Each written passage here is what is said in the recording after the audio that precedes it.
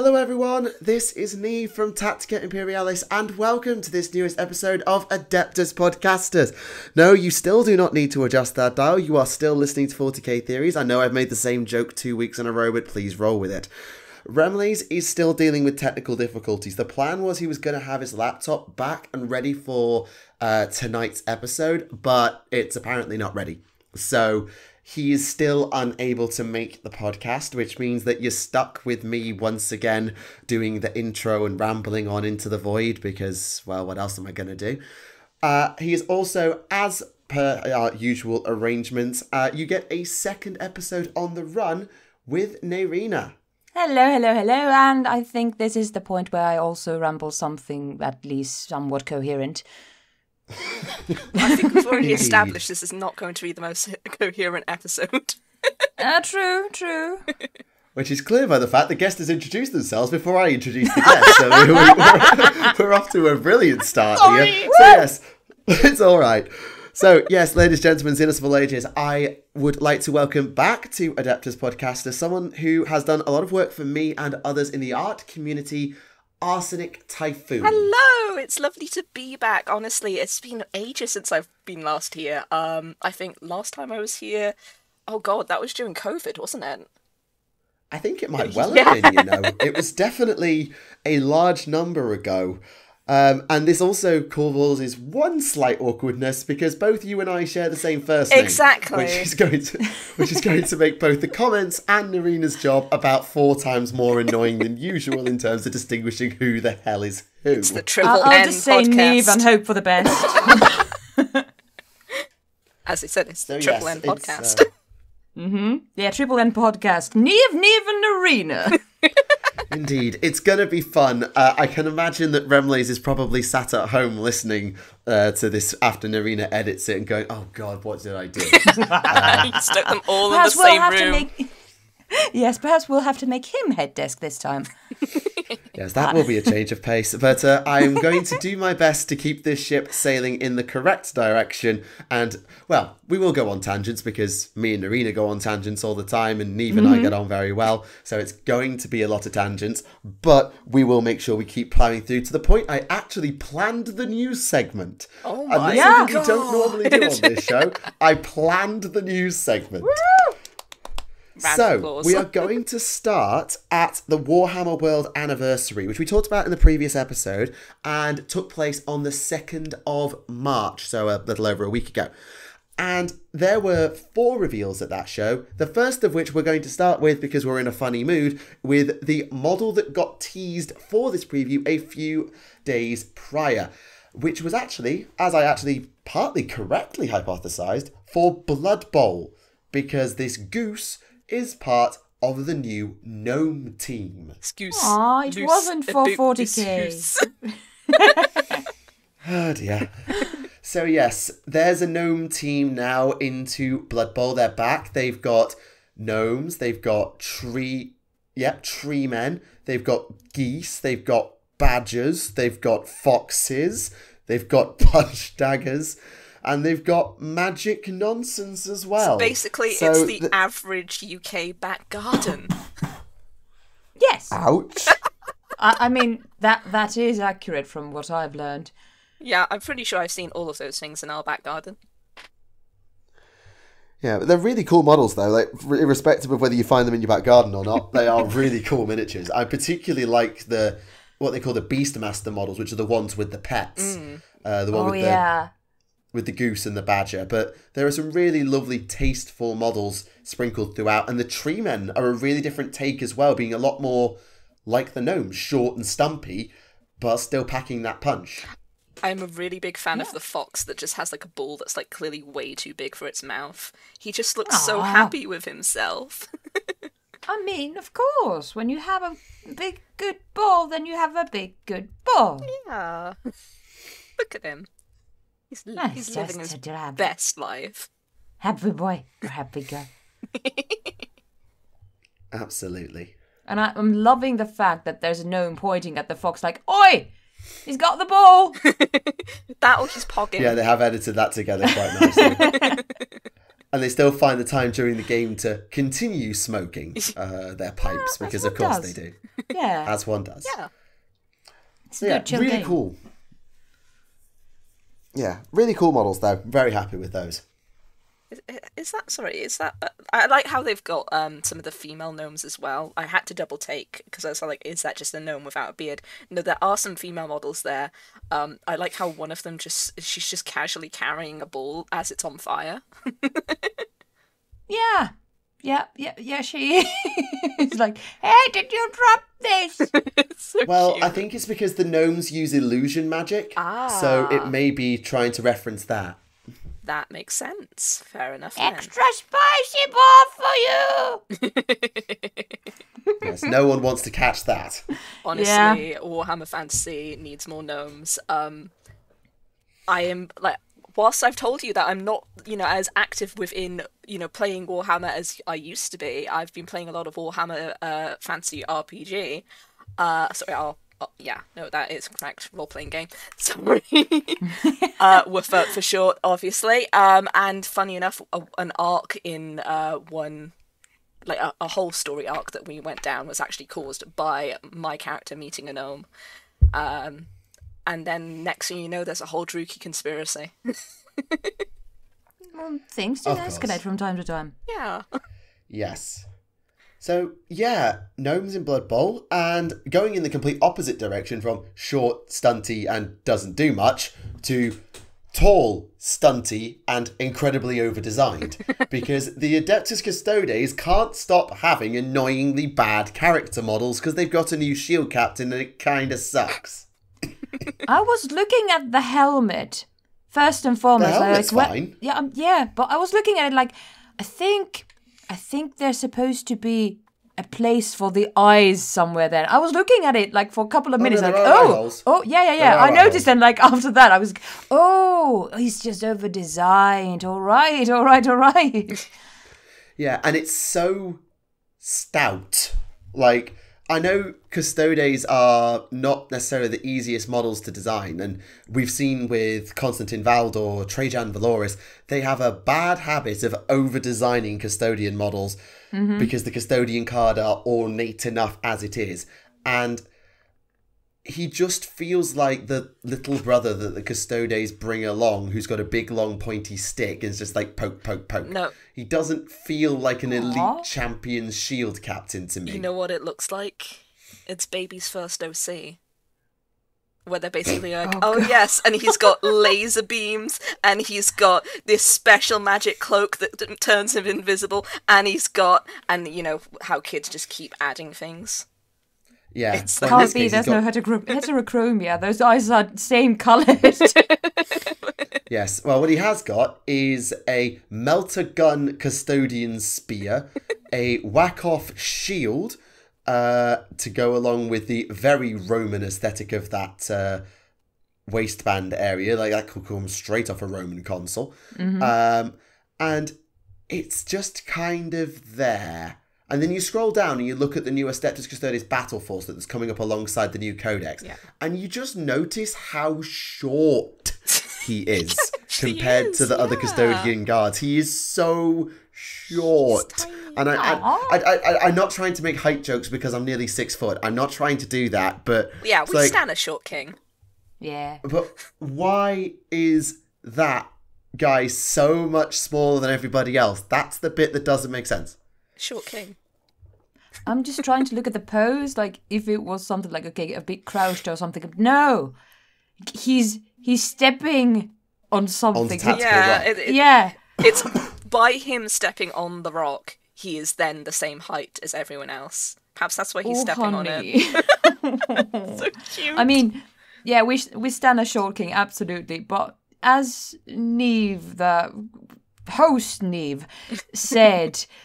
It does look a bit like, well, come on, little brother, let's go on adventure. Perhaps that's why they've given him the crest that way, just so it adds a little bit of extra height. I think without the crest, it would look a lot worse. Exactly. I'm inclined to agree. Oh God, I cannot unsee. However, whilst custodian players are in shambles over their new character model, orc players are eating good. Because we finally got to see that mech boy who got teased at New Year's. And oh my god, this thing is over-designed, but in the best fucking way. And I know that makes me sound like a bloody hypocrite. I know, let me finish. Like, a big mech is a lunatic engineer who will carry any bit of gubbins that they can to match gubbins that they make their war bosses and tech priests look jealous. So the fact that this guy's carrying around a giant hydraulic harness that's got drills and tractor beams and mega blasters and all of these things at once, as well as a shock booster so that he can do freaking teleports on the back. There's a shocker tap gun spinner on the back that allows him to teleport, which is hilarious. Oh god, yeah. So yeah, this is a perfect example of when over-designing works well, because it tells a story. It's not over-designing for the sake of it. As you point out, these are all things that he will actually use as a tech boy. So, yeah, no, this is perfect. And honestly, I will say, lately it feels like, as you said, orc players are eating well. This guy, it's fire. It cooked. Yeah. Absolutely. And the fact that and the best part of it is that you can actually make him a sniper because the tractor blaster has anti-fly 3+, meaning it always hits on 3s against units with fly, even though it's BS 5+, meaning that your tractor beam can actually snipe. And as a Tau player, staring down AP-2 damage D6+1 hits on 3s on my Crisis Battles, it's actually quite intimidating. It is! Because so I actually really like this, and as Space Marine players are now suddenly thinking, why did Belisarius have to give everybody a grav tank? Because now every single vehicle is just going to get snipped. And in addition, the shock jump thing he's got on his back basically allows him to ignore terrain and enemy models and just blip past them, just blink past them. You can reroll runs, and when he advances or falls back or makes a move, you can just move horizontally through models as if they're not there, which is hilariously clever. I believe I can die.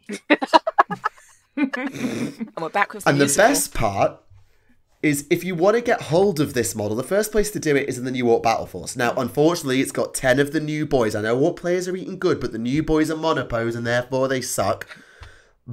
But you get 10 burners and looters, which is a really great customizable kit, a truck, nice, and a freaking stomper. Yep. Like, just to put that in context, like, they put it next to a knight about 12 inches down on the page, and this thing dwarfs a knight. Yeah. Like, this is a Warhound Titan sort of scale in a battle force, a starter box. Honestly, though. What the fuck? Honestly, though. It's what they deserve. Yeah. It's what they deserve. And just like, I'm just looking at the Stomper, and the first thing that comes to mind is that's just the orc version of the Black Knight from Monty Python and the Holy Grail. Yeah. Do you remember the old Stomper rules? Like, I'm talking way back in like 5th and 6th. Nope. So, you see that gun? Yeah. Not the big cannon, the gun above the gun. Okay. I was just about to say, which one? There's the big cannon, which is the death cannon, which hits about as hard as a Bane blade. But above that is the Super Gatler. Yeah. And the Super Gatler is about 30 shots these days. But in the old days, you fired it once per game. Is that also a missile that's above the Gatler? Yeah, super rockets. They hit on 2s because they're grot-piloted heat-seeking missiles. Yeah, this just like, once again, you say, look at the gun. As Naerina pointed out, but the Super Gatler, which one? Yeah, but what made the Super Gatler so hilarious is it had 2d6 shots, and you fired your 2d6 shots, and then you did it again. And as long as you didn't roll a double on your 2d6, you could do that infinitely. However, as soon as you rolled a double, you ran out of ammo, and you could not fire the gun for the rest of the game. Oh. So the idea with the old Super Gatler was get to about 24 inches from the enemy army and kill everything with it, as long as you don't roll a double for your number of attacks.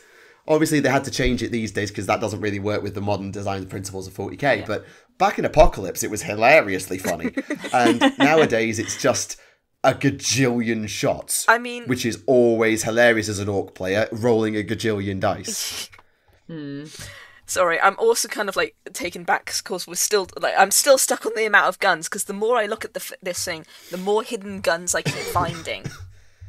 Yeah, so to give you the full lowdown, as I recall, it was as follows: Super Gatler, Death Cannon, 6 super rockets, at least 2, 3, 4 big shooters, a slugger from the pilot on top.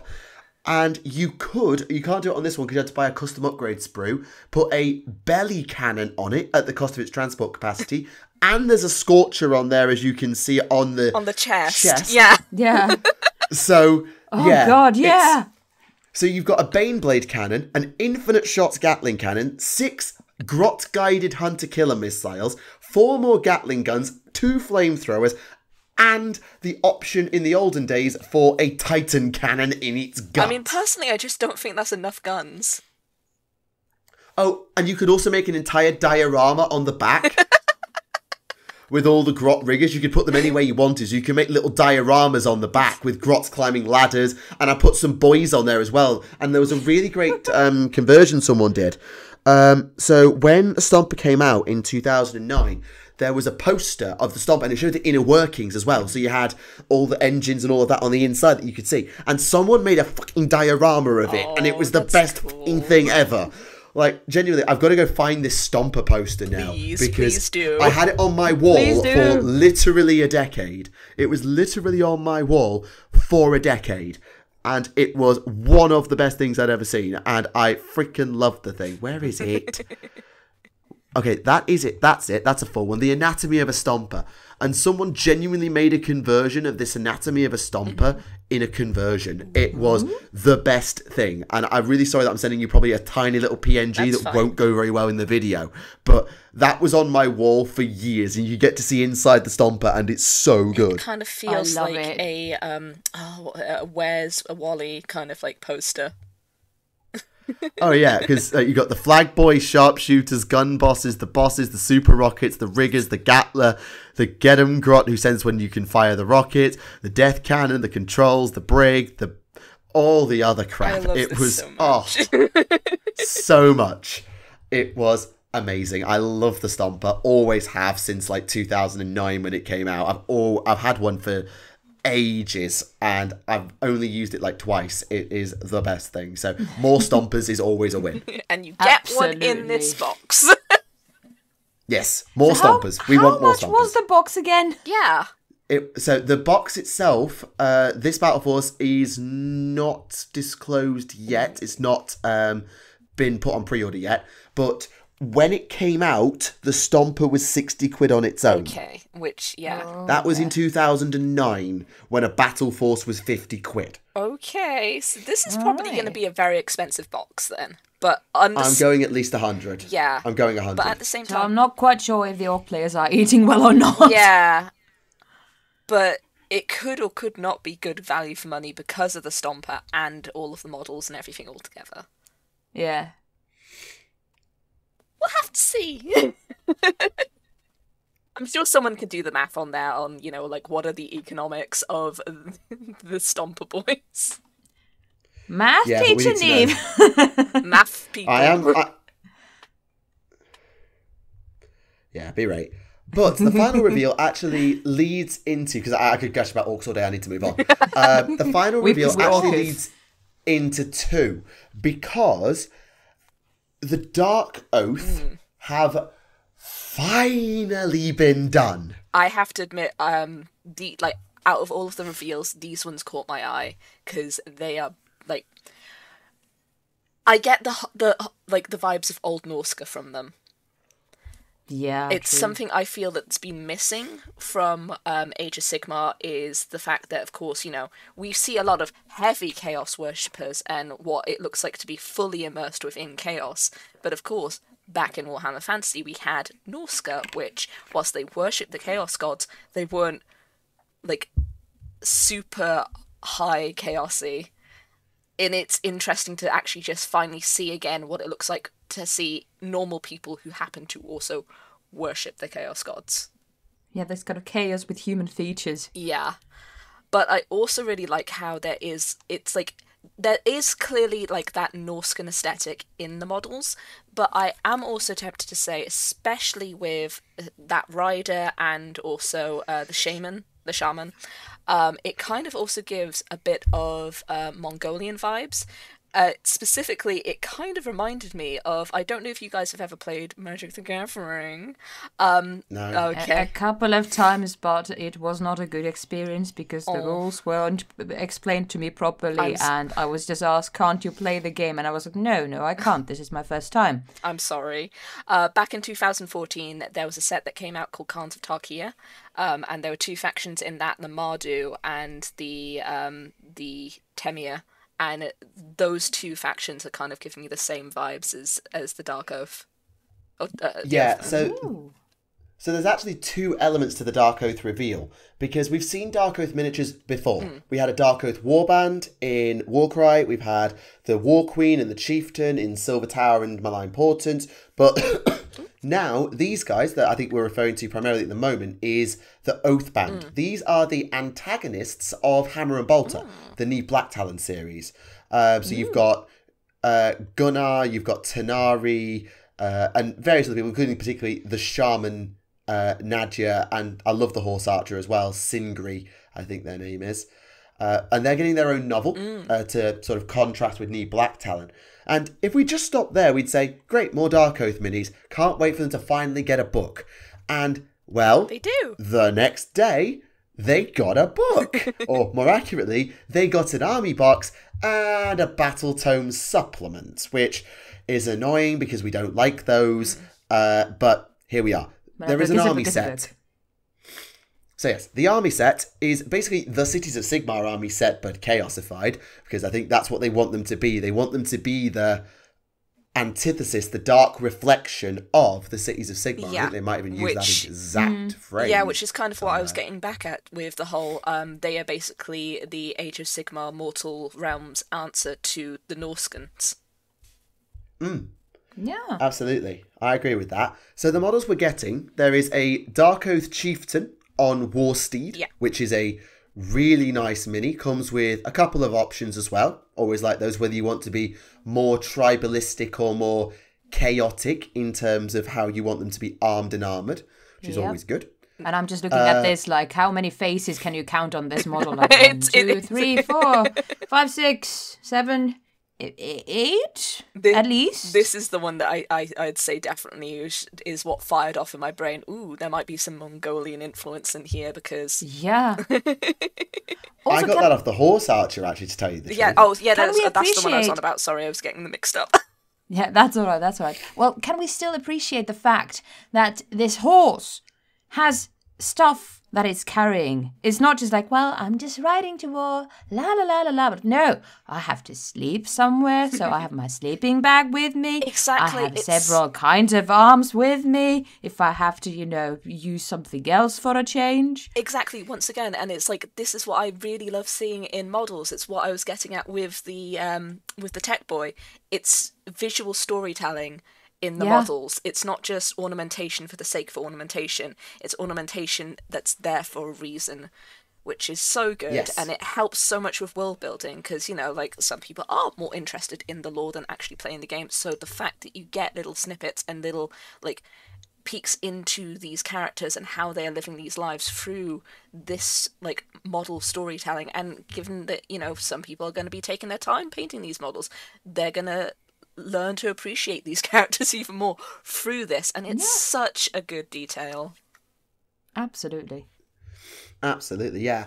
I was going to skip the monster for a moment and carry on that theme with the Marauders themselves. They've redid Marauders, guys. They finally did it. Yep. And they did a really, really freaking good job. Like, they've gone for spearmen as the primary weapon, but they're not proper spears. They're like short thrusting spears. I don't really know what to describe that weapon as. Spearlet? I mean, they call them spears. So I'm going to stick with spears. They can either have hand weapons or spears. Baby spears. They come with full command, which is always good. Banners and musicians are always fun to paint. And it's a 50-50 split male to female as well. So a nice mix of that. And 30 different heads. You get 20 models in the box, so you will not have any repeats. Nice. Very good.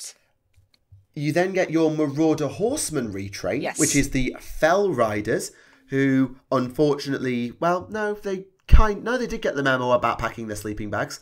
And these, again, are really good, like, barbarian horsemen. I mean, maybe I'm just a different side of history, but I can see, like, Celtic barbarians in these guys more than I can anything else. Yeah. And I think last time I was on the podcast, I went over the same thing, where they're definitely having a lot more fun with melding different cultures to build up the Mortal Realms. And it's so cool how, they're like, okay, well, we can combine this, and this also works with this. And it makes me happy. Sorry. Good. Join the club. And the final model, in terms of having fun with design, because I don't know what the designers were on when they made this, but can I have some? That's a joke, by the way. Is the Wilderfiend, or Wilderfiend. I'm going Wilderfiend. Which is a really interesting idea. This is Dark Oath's spawn. Oh. So if you read the text, it says, the Wilderfiend is what becomes of a mortal champion whose ambitions outstrip their abilities. They earned the enmity of their patrons for breaking their oaths and were changed as a result. So these are what happens when you fuck up. Ooh, okay. Whoopsie. And the funniest bit is, they are watchers, sentinels, offering places, but the biggest punishment for becoming a Wilderfiend is you get your hair shaved. That genuinely is what it says. It genuinely says that. That's why there's no bold Dark Oath, because long hair is apparently a big deal. So hello there, Dothraki. That's a Game of Thrones reference, isn't it it? is. It is. Whoa, I'm keeping up with a culture reference for once. Excellent. You did it, Neve. Woo! But yes, these are really cool models, the Wilderfiends. It kind of, I get the vibe of like a Lord of Change crossed with a Minotaur, crossed with some other Beastmen influences along the way. Like, this is a really cool mini. It is. I'm looking at like the head of it, and all I can think of is, have you ever watched Annihilation? No. Okay, Nope. so in that there's like this weird bear that's also like melded with a crocodile, and it's kind of like half of it kind of ends up like elongating in its mouth, and it kind of reminds me of that. I'll get a picture for you. 1 second. Ooh. Annihilation. Sorry, you guys continue whilst I find this bear. That's all right. I'm just here looking at this gorgeous monstrosity of purples and blues and all kinds of colours, and still trying to count all the faces that I can find on this thing. Yeah, while you do that counting, I'll just do the PSA and how this works. So the Dark Oath box is obviously going to be a limited run, like all these things are. Well, a limited time run, definitely. If not a limited number run, certainly a limited time run as an army set. Kind of like Cities of Sigmar has been. And the Dark Oath are getting a supplement which is designed to go into the Slays the Darkness book, where obviously it kind of belongs until they make a breakaway faction of their own. So you get this as a free PDF download if you want it, and you can also get the book in the box, so you don't have to buy them separately. So if you want the book, buy the box. If you don't need the book and the cards, then just buy it as a PDF, which is a free download. So Chaos players, you do not have to pay anything to use your Marauders and Marauder Horsemen as Dark Oath going forward. You can just get the PDF and go from there. Yay. Cool. Also, I counted 8. Oh, 8 faces. Yes. Also, there's these creatures. I'm not sure if I'm going to be able to show this in the podcast. Yeah, that's fine. These, The listeners who've watched Annihilation will know what I'm talking about. For those who haven't, for those who haven't, Nightmare basically the whole premise of the film is basically there's like this eldritch kind of like force which melds beings and just other biological matter into each other. So there's this creature that's just an amalgam of all sorts of different creatures made into this one big killing machine. Also, as long as none of those things are calling me Edward, I'm fine. I mean, they are creepy. I was going to say that this thing can actually mimic people's voices. No! That's how it gets you. Mom! So we now know a film that we're never going to be showing to Naerina. Correct. Yay! And for those actually wondering if my mum is actually here, no, sorry. She's actually travelling abroad. I think she's on the Canary Islands or something like that with my dad. So I'm like, if she happens to hear this, Mom! Mrs. Worldwide.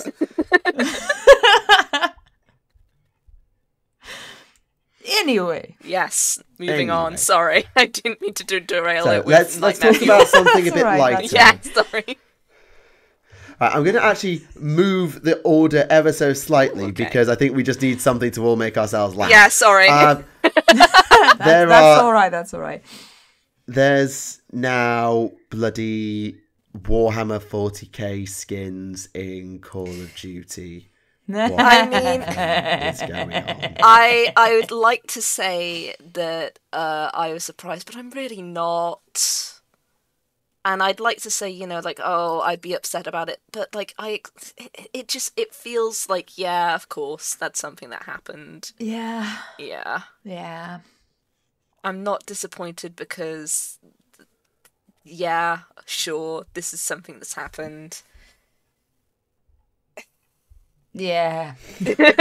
I have nothing else. I'm just looking at the picture of the quote-unquote ultramarine wearing sunglasses, blasting away. And I'm here like, if I was Gilliman and if I woke up... You just need Fortunate Son going on in the background. Yeah. Yeah. I think my reaction would have been exactly the same as TTS's Empress. Like, what the hell has been going on?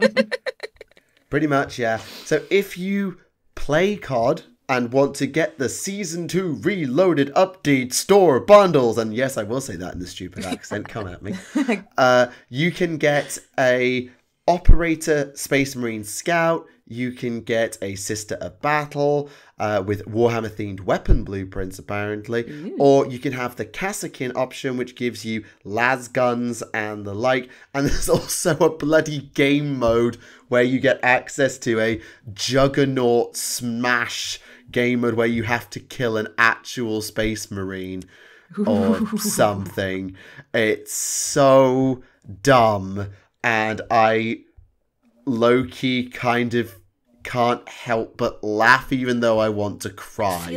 It's so dumb, especially when you consider, like, I'm of the generation of kids who grew up with Modern Warfare 2, the original one, Black Ops 1, Black Ops 2, Modern Warfare 3, we don't talk about Ghosts in the middle of that. I grew up with that generation, like Black Ops 1, Black Ops 2, Black Ops 3, and MW2 and MW3. And I think about those games and what they did, and I think about where we are now, where Games fucking Workshop is a big enough deal to COD that they want to put Warhammer skins into their COD game, and I just think to myself, I mean, either, wow, Games Workshop, you've really made yourselves big and famous, or wow, Call of Duty, you have truly fallen off if you're feeling that you want to collaborate with a tiny community like ours. I mean, I can't decide. I will correct you. I don't think it is a tiny community, but looking at this, all I can think of is Darktide really did numbers. I mean, yeah. And they want a piece of that. That is my conclusion from this. Dark Tide numbers. Probably. Yeah, most likely, actually. Yeah, but when it comes to Call of Duty, I think the only Call of Duty content that I've recently even engaged with was just the fact that there's like this one guy on TikTok who streams him. So apparently there's this mode where it's like a hide and seek mode where you turn into objects and you have to protect prop hunt. prop That's hunt. Gmod. Yeah. That's the only content that that's all I'm going off of. I don't play Call of Duty. I'm not going to pretend that I play Call of Duty. I'm playing other games. Yep, completely fair. I mean, to be fair, I grew up on other games. Yeah, me too. Yeah, being as I was one of the boys, I guess I did grow up with COD zombies and things like that. But like, I follow the zombie stuff, or I did up for a while follow the zombie stuff, and yeah, it's just like now I'm like, oh okay, I don't engage with it at all now. Pretty much, it's just like, oh how the mighty have fallen. Yeah. Oh well. Yeah. In contrast, I've been playing Katamari Damacy today, like da da da da da da da. This has nothing to do with any wars or anything. I mean, very chill. I am no better. I have been on an absolute bender for Genshin Impact, so yes, I roasting see how can many... commence. No, I noticed how many times you post in your Discord like, going live, it's more Genshin. I'm sorry, it's either that or it's artwork. I'm sorry. It's fine. It's fine. You don't need to apologize. I'm just a fan of 2D men. Understandable. You are allowed. Yeah. You're allowed. Indeed. It's a cozy as long game. as you have somewhere in the background a song such as, Another One Bites the Dust, I'll be more than happy to go and check out whenever I happen to be on the computer when you're streaming. Yeah, I mean, funny enough, actually, I was playing through Genshin the other day and actually found that even Genshin has references to Warhammer. Yeah, there's this giant crab. It's the first time I fought it and defeated it, and it gives you a achievement that says crabs for the crab's throne. Nice. But there's little things here and there, and I'm like, oh, okay, interesting. So, there's at least one Warhammer nerd in the MiHoYo office, clearly. Clearly. Yeah. But no, it's a good game. It's actually quite surprising. Fair. Yeah. Well, if you fancy sinking your money into something Warhammer related that doesn't require you to play Call of Duty, might I draw your attention to Warhammer merch? Because actually, they're doing a Warhammer Relics merchandise festival. I love the Landerschneck gear. It looks so good. This is excellent LARP gear. So I feel like this is definitely aimed because, especially you can probably corroborate this, Naerina, mainland Europe has a big LARP community for Warhammer Fantasy. Well, as a Finn who lives in the total darkness of winter, we do most likely something like post-apocalyptic stuff. But yeah, mainland Europe, yes, from what I've heard. Yeah, especially around. I know a little bit on the east, like far eastern side of Europe. Sorry, forgot what our continent was called then. Like the area of the people of the place where we're in. Yeah, that place. Where we live. Yeah. Yep. Yeah. Like I know it's quite big in Eastern Europe, but I know in Central Europe there's also, especially in Germany, there's quite a lot of LARPs. I know this primarily because I follow a lot of the Druki LARPers, because of course I do. Of course I do. As one does. Yeah. But if you ever want to see something cool, I'd definitely say look up Skaven LARPers. They have the best costumes. What? Skaven LARPers. Oh, look it up now. 1 second. I'll have to Google it. Yeah. Well, to be fair, this cosplay kit is actually the first of a set. So this company that they're working with is called Bergschneider, and they're going to be doing a lot more of safe weapons, cosplay outfits, etc. down the line. So this is not a one and done. This is the start of a range. Good, Nice. good. I want to see. Also, what I we found do else. Skavenlappers. These outfits are I impressive. know, aren't they? Like, Bloody hellfire. yeah, I've just posted some so you guys can see. Yeah, they go hard. They go so hard. Yep. Unnecessarily so, bloody To the hell. point that I feel like these could be functional in a post-apocalyptic setting. Think about it. Like, Yes. yeah, the bombs have dropped, and you're like, hey, do I have some tuna Oh somewhere? yeah, I I've don't got know. my I just have to rat go- mask. Yes! Let me go get my rat mask so I can blend in with the other rats.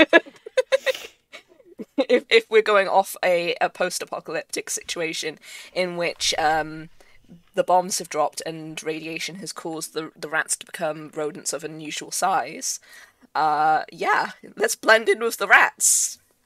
I, for one, fully accept our rat overlords. Totally not a member of the Yellow Fang. Don't at me. I think you'd be the rat overlord in this costume. Rats, we are the rats. Celebrating yet another birthday bash. Michael, it's your birthday today. Cake on the way, sorry. Yeah, and if there is a Michael whose birthday happens to be on the day this comes out live, Happy congratulations. The rats are Happy coming birthday. to you. Indeed. And they might bring cake. I'm not sure. Do you I'm want also to eat not the sure rat which cake? size they are. Yeah, there's going to be rat cake. Not sure if you want to eat it. It would be polite if you did. But perhaps... But no pressure, Michael. But perhaps you could make yourself an outfit to become the large rat that makes all the rules. Yes. Yeah, that could be your birthday surprise. Indeed. Perhaps you can see what sort of trouble you can get yourselves into after that. Yeah. Dear, oh dear. So sorry, Neve. I'm just waiting to hear the head disc. So when is Neve going No. to stop us? I was debating letting it go and seeing how long it would take to run out of steam, but you just kept going. Yeah. But yes, anyway, so there's more merch if you're interested.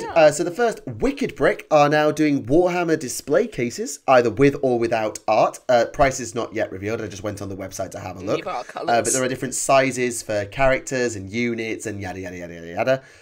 DK Books are doing the ultimate guide to Warhammer 40,000, which is, and I quote, hundreds of beautiful photographs showcasing miniatures from every faction, following key characters through the evolution of their models and exploring 40k in pinpoint detail through the lens of its miniatures. Written by Gav Thorpe and Guy Haley, packed with insight into the defining miniatures. And it's that thin of a book. Yeah. Apparently. Also, cover not final is hilarious. I mean, it could be.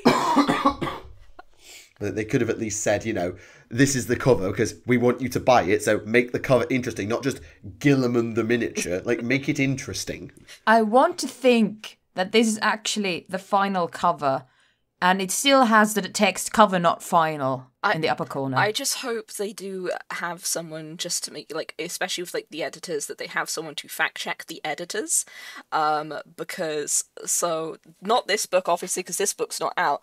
I have the art book from the Total War series, and there are just so, like, there's so many, like, discrepancies in that. For example, they have a page talking about the Warden and the Paunch, and then they proceed to not have Alfarian the Grim featured. Instead, they have a completely different elf.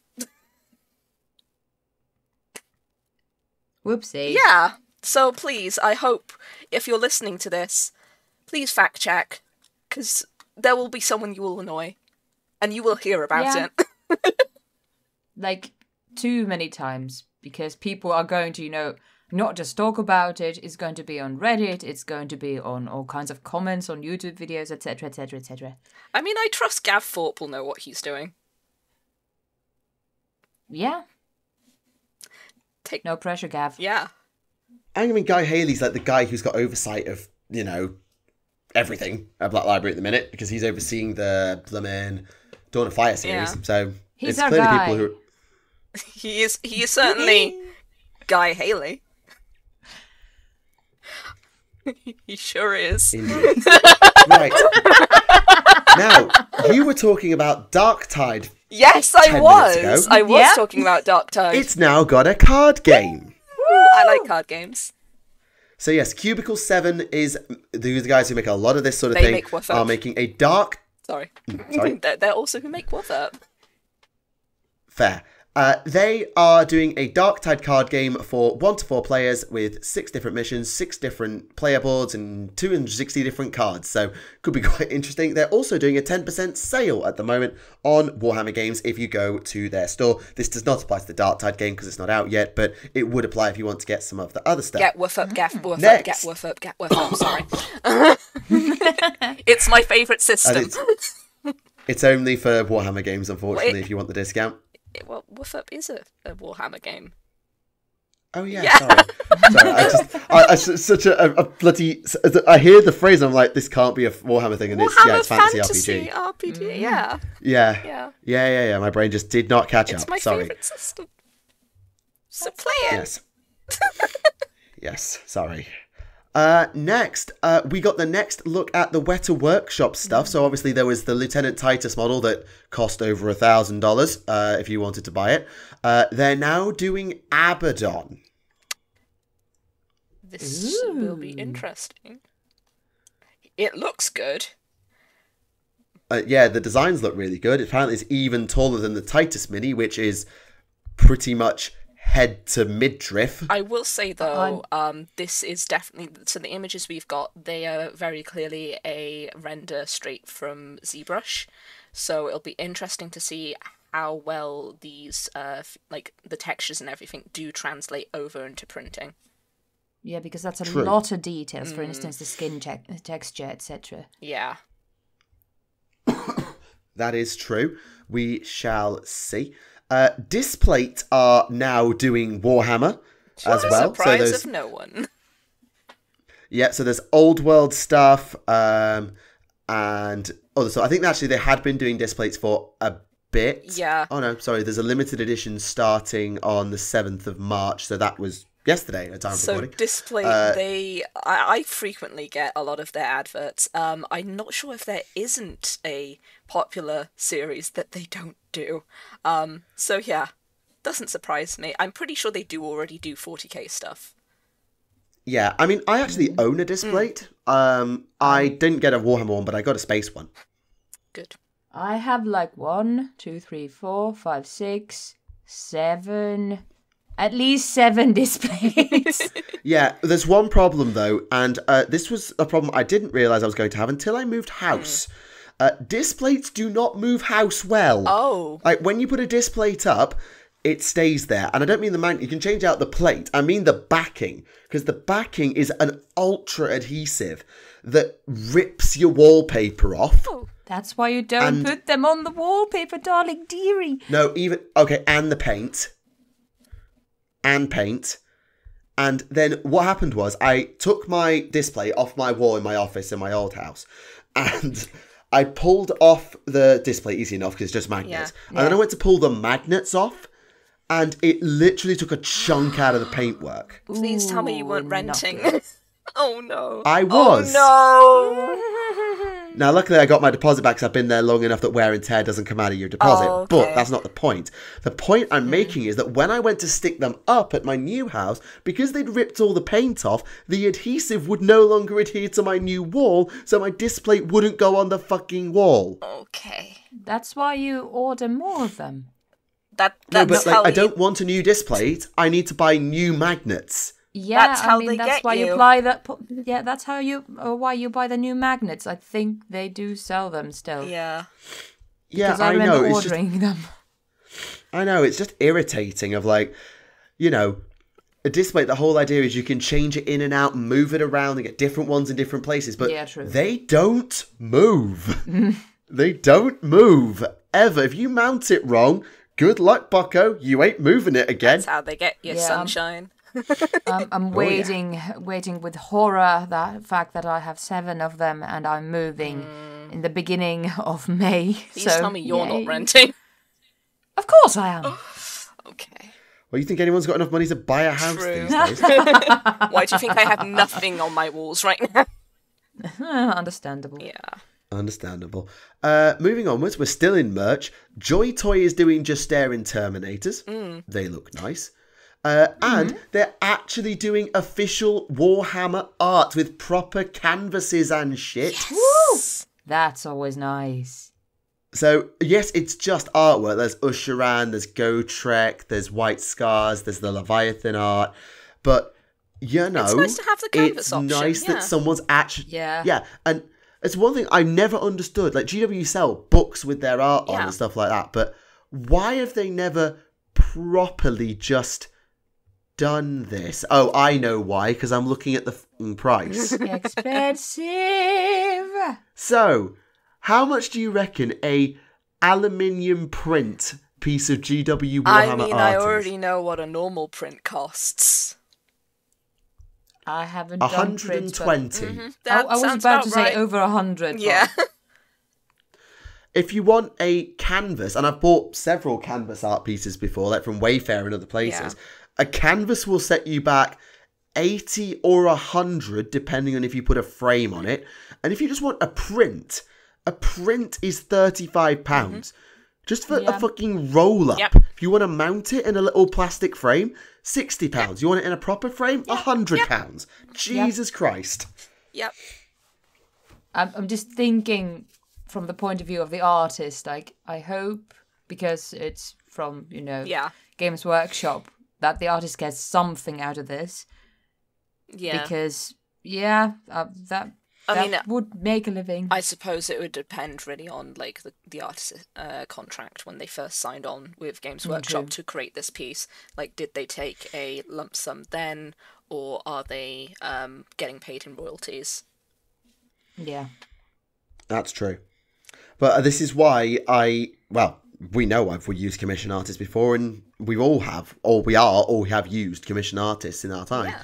Because the GW art's amazing, but I'm not paying that much of a markup for it.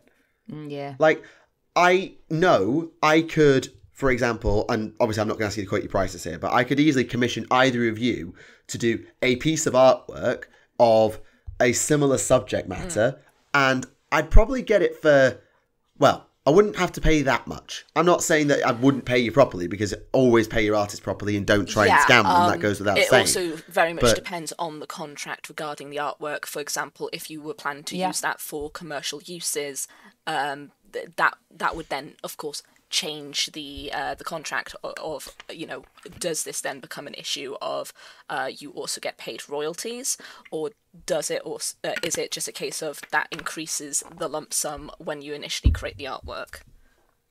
We need to have an art discussion about this at some point, because I need to learn about these things. Yeah, I mean, I feel like that's one for you two. Yeah, definitely. It's definitely something that I've had to learn more about with a mixture of artwork and writing recently, because I've actually been publishing stuff on DM's Guild. I published something last year as an artist. I worked on a project as an artist where I decided to take royalties from that project, and this year I have worked as a writer, which once again I'm getting royalties from that.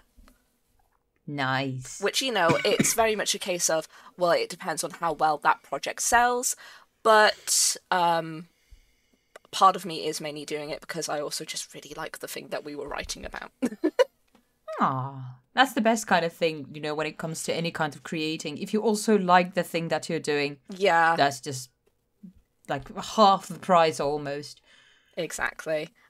So yeah, it the funniest example of this, of do you take the lump sum or do you take royalties, will always come back to nothing to do with Warhammer, but the whole incident with the Witcher games and the writer of The Witcher, where of course he was given the option of, do you want a lump sum now so we can get the rights to the Witch series, or would you like royalties? He of course didn't think the games would do well, so he asked for a lump sum. Years later, of course, he realised his mistake, and the rest is history. Yeah. Yep. So yeah, always choose your contracts carefully, kids. Absolutely. Moving on. Sorry about that. I mean, no, it's absolutely we learned something fine. new, and we're like, oh, good gracious, teach us.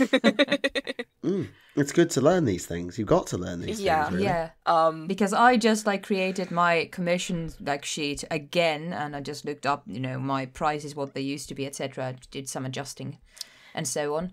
And I didn't even think about commercial use in this. I'm like, I could draw. What do you want me to draw? I mean, it's not even just a thing with just artists. It's also a thing with editors, layout artists as well. Is something I've seen because, of course, working on DM's Guild, my project lead has had to, talk to a layout artist, and that person will ask for a lump sum and then also royalties, or then they'll ask for more percentage of royalties if you're not going to pay the lump sum, and you just have little bits and pieces like this, and it's.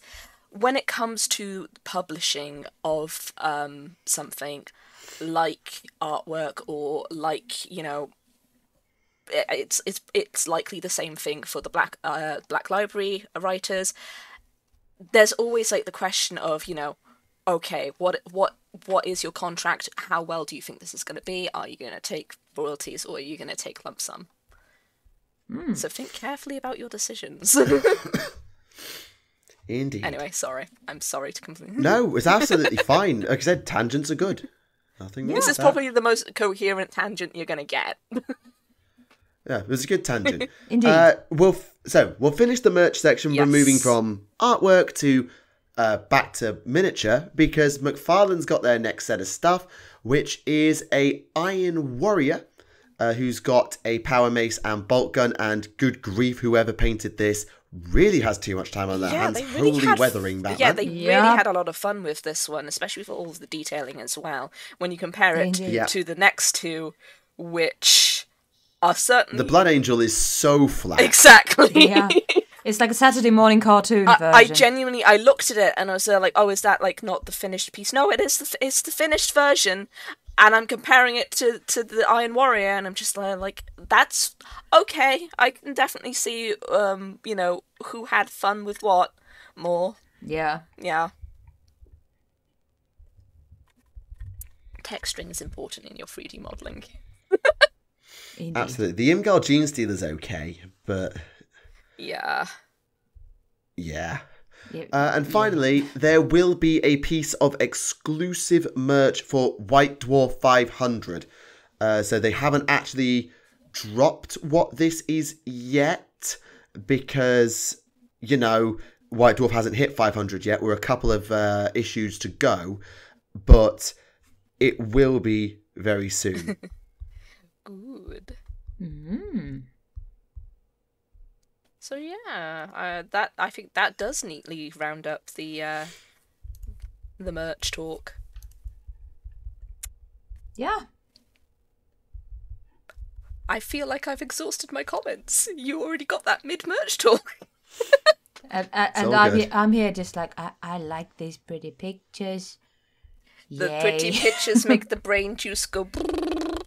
Yes. Indeed.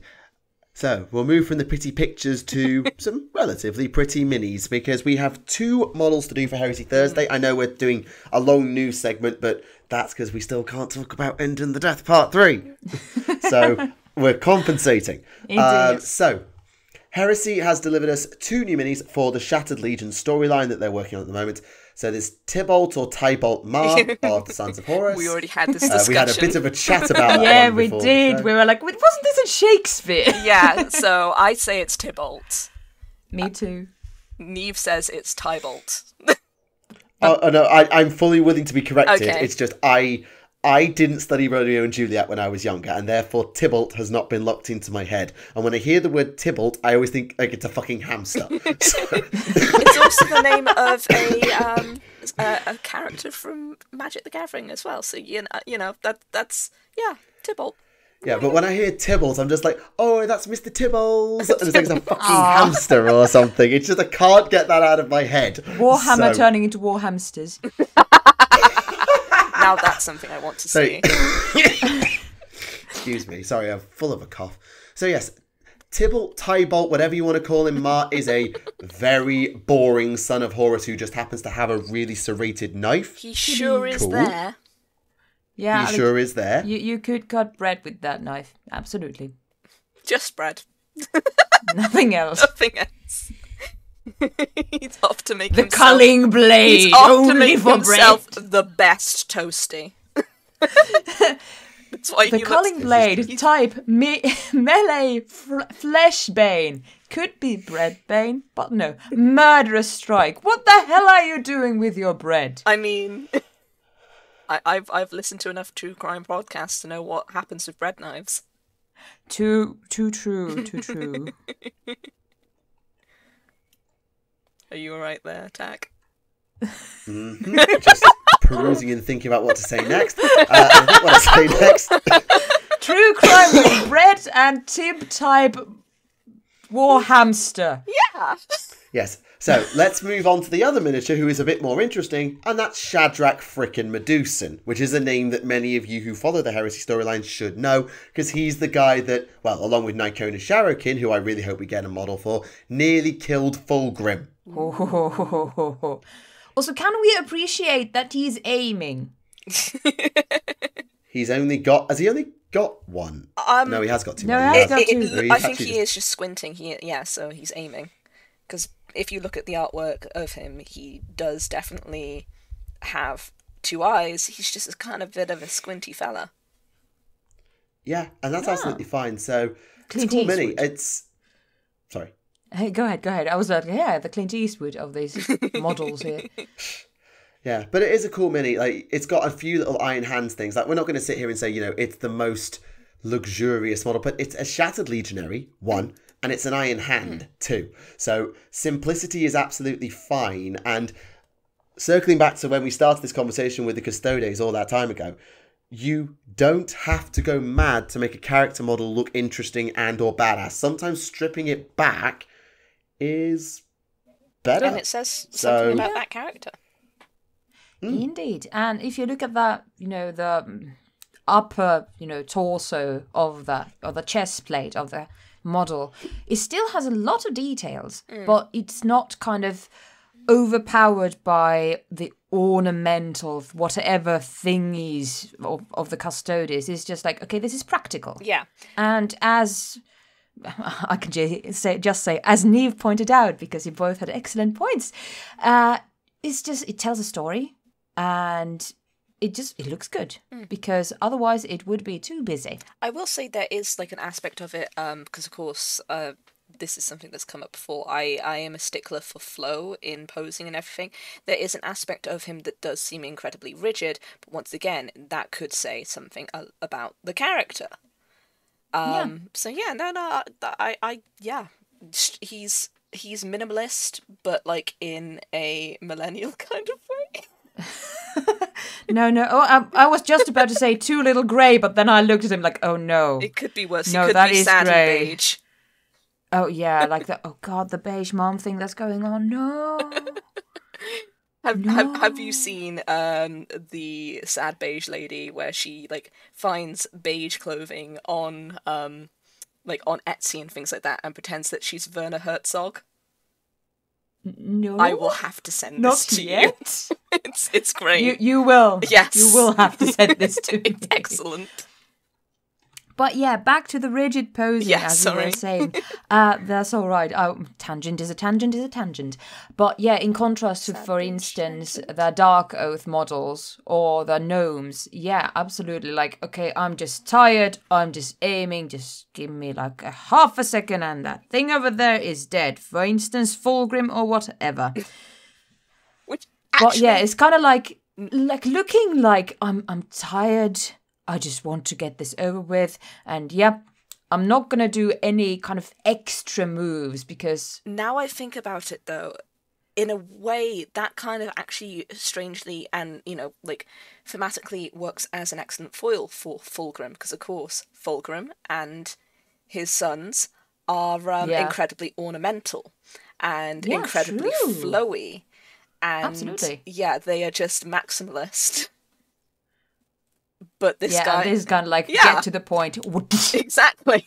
So, yeah, once again, there's a bit of storytelling to be found there. Yeah.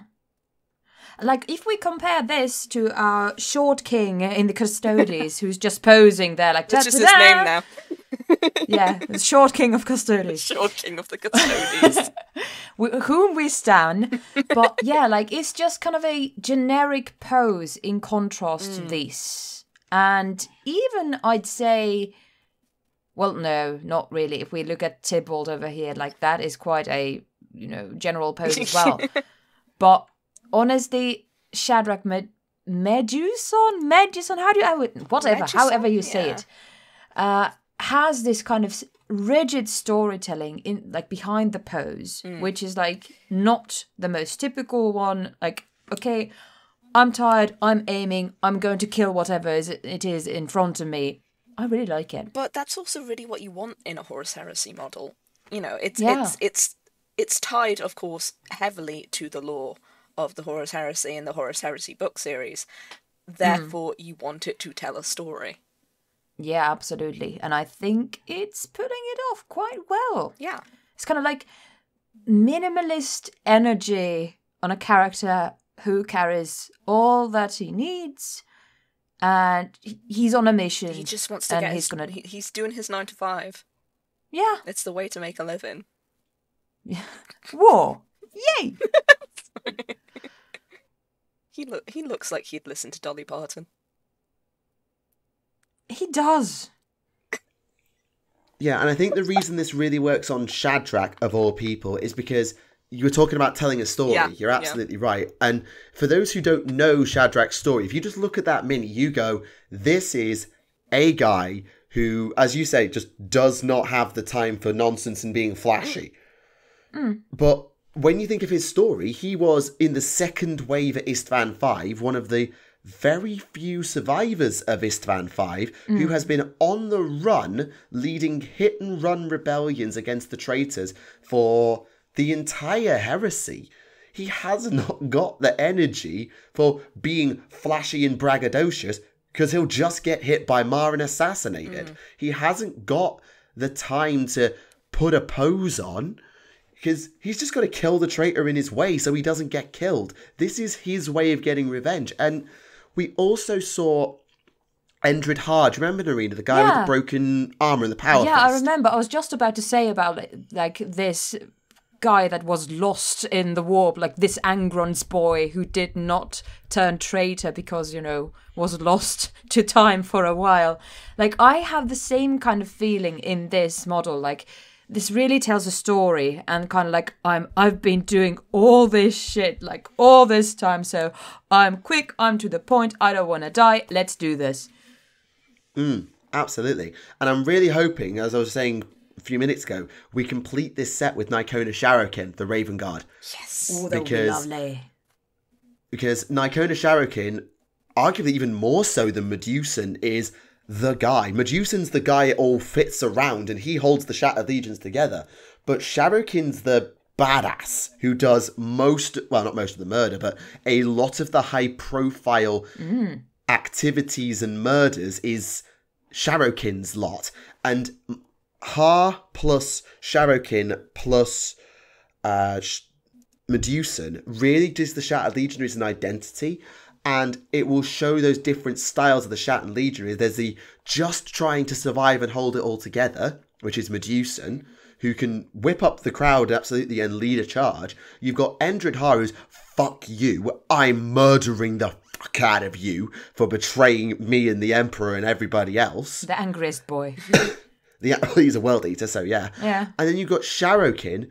And I haven't read enough of his actual books to know which way they're going to take him, but it will be really good to see that all fit together and see the different sides of the Shattered Legions of, we're just trying to stay alive, we want to kill the traitors, and all of that weaved together.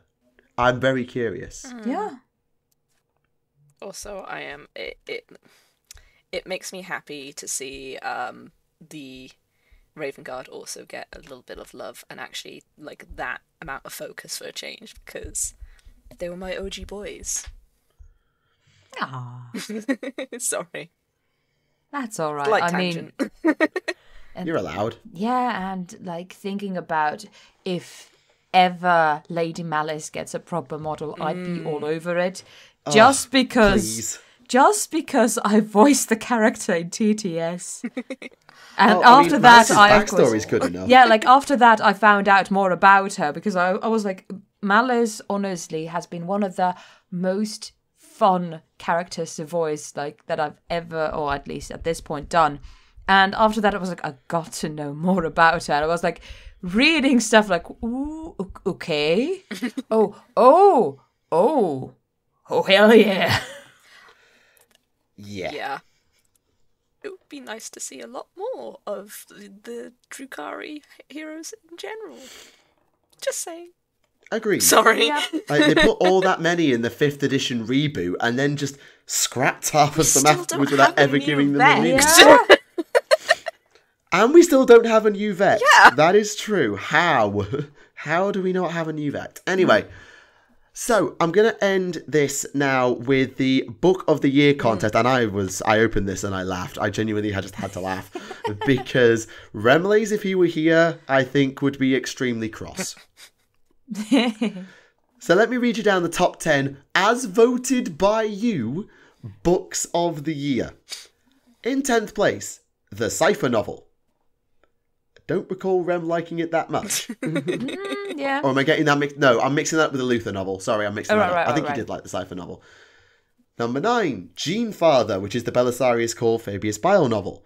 Good book, but not a very good Fabius Bile or Belisarius Call novel. It's more just a really nice novel, but good book nonetheless. 8, Caiaphas Cain Vainglorious. Okay, Caiaphas Cain's popular, I can believe that. Yep. In 7th, The End and the Death Volume 1. That's a bit lower than I think some people expected. So where are the clocks?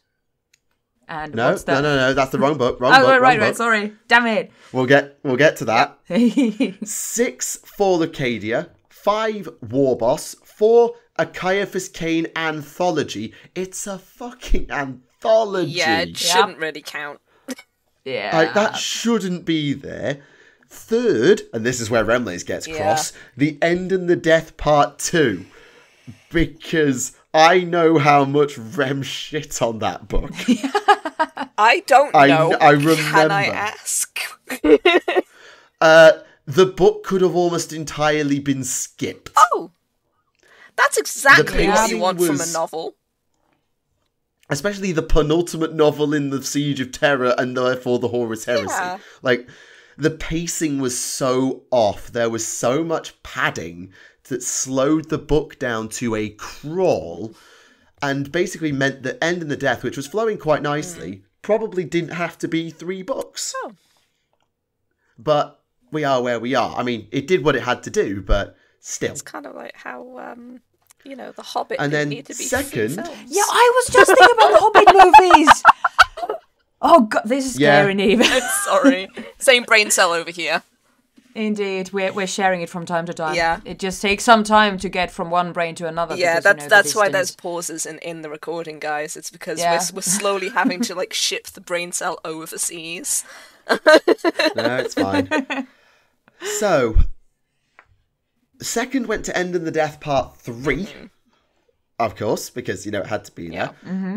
And the winner was The Lion novel. By 500 votes. I take it that you don't agree with this. I mean, I remember when Rem went through it. And I know that it has a full-on fucking Deus Ex Machina as to how he got the Emperor's Shield. Okay. Yeah. And all that. But I don't actually remember much apart from the fact that there were endless forest dream sequences. Like, that's about all I can remember is forest dream sequences and also Deus Ex Machina to get the Emperor's Shield by bullshit. So, yeah, I'm sure it's very good and I'm sure Mike Brooks did a great job. Maybe it's because of how Rem summed it up. Maybe I just wasn't interested in The Lion in general, but I don't know. It could also be that the people who have read this book, I think more people might have read this book because, oh my god, the lion's back, Exactly, the lion's back, yes. the lion's It's back. going to be the one book that people have read, so they're going to vote for it. Yeah. Yeah, and I think that's sort of the same situation with End and the Death. Is like, yeah. A, it's a big deal, and B, everyone and their mother who could get their hands on it read it. Yeah, exactly. So yeah, I get it. I'll be interested to get Rem's take when I speak to him next about what he feels about that ranking. Perhaps and maybe get him to make his own. Perhaps we should tell him to record his reaction to the podcast when he's listening to this bit. I'd like to see, what would Remley's tier list be for this year's books. Yeah. It might be an interesting episode of 40k Theories. Just throwing that out there, Rem. Absolutely.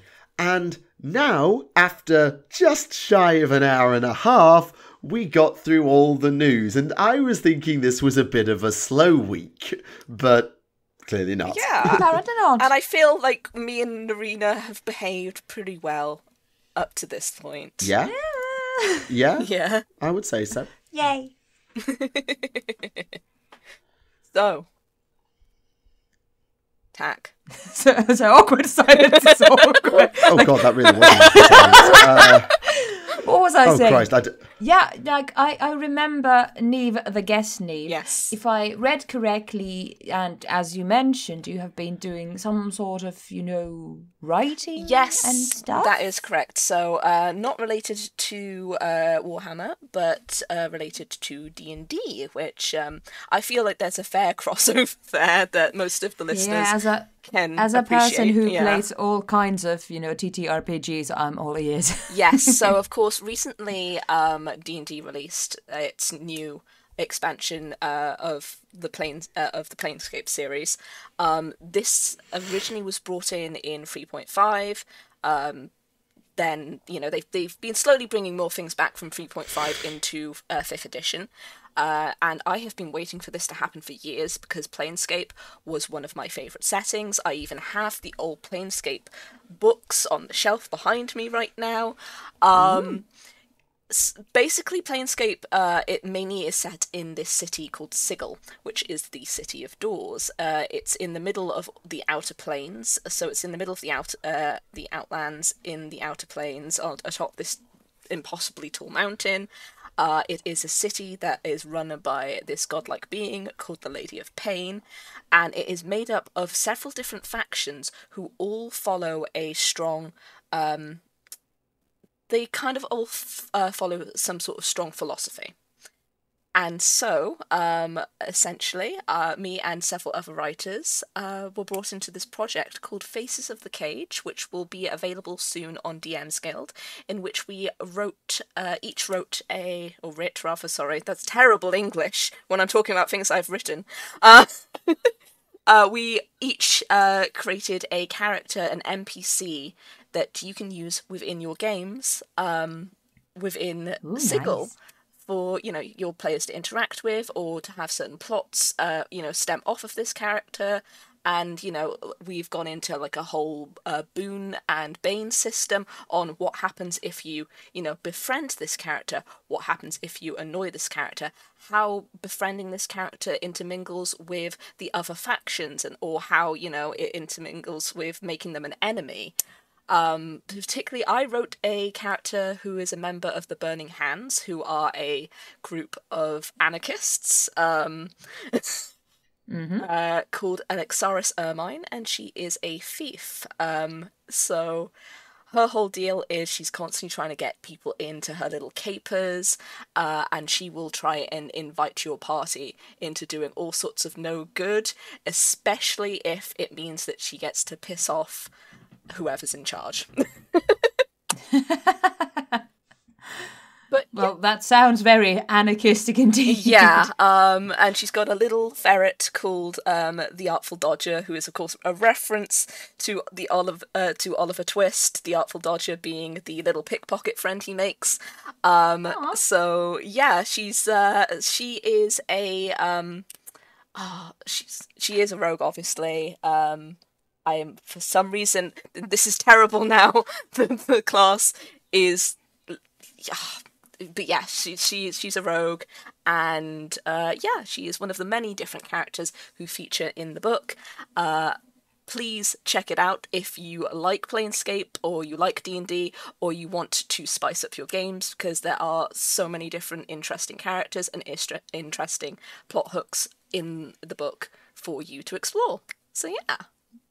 Yeah, and I think it's a very good idea in general, because like when Arcane Trickster, that's the class.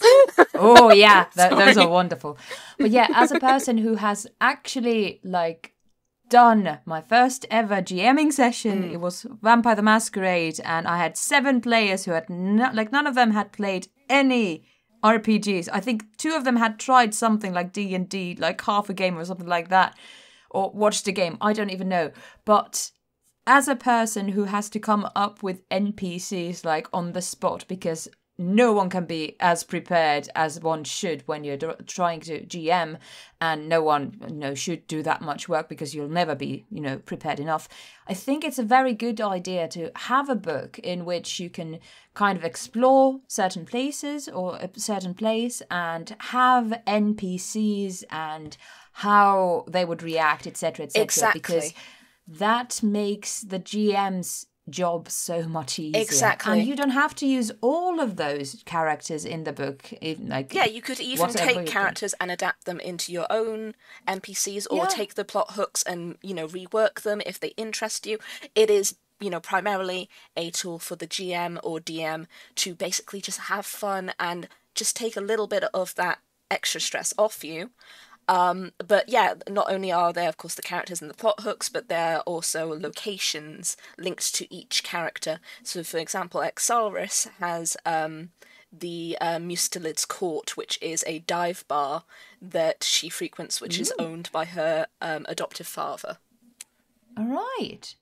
And I think that's very good as well, because not the fact that you have an NPC, you actually have a background for the NPC, yes, and exactly, even some characters related to the NPC. Yeah. So with one NPC, you might get a lot of NPCs. Exactly, yeah, and that was kind of what I was kind of doing with this character, because of course, not only does she have, herself and of course the Artful Dodger, but she is a part of a group of thieves who are known as the Weasels, hence the name Alexaris Ermine, who, making a friend with her means that you then get into that Thieves Guild, and there's some interesting characters to be messed around with in there, including a Mind Flayer who taps into the neural rat network and uses that to basically eavesdrop and kind of take information and sell information around Sigil.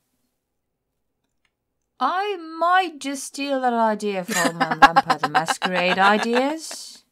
There we go. So just there we might. Yeah, no, it was a lot of fun, and it was really interesting as well seeing what other people came up with, because Sigil is a city where there are just multiple different races, and like from all of the planes, the outer planes and that, so you can have like as monstrous and as wacky as characters as possible, or you can be like me and have a half elf. Yeah, I mean, it's good to have some quote unquote just half elves over there, because I think if every single character went like Baby's first OC route, then I'm not sure how different they would end up being. Yeah. Because we, as a human race, we have, unfortunately, though we are very imaginative, we sometimes have this kind of very same ideas when it comes to especially Baby's first OCs. Definitely, yes.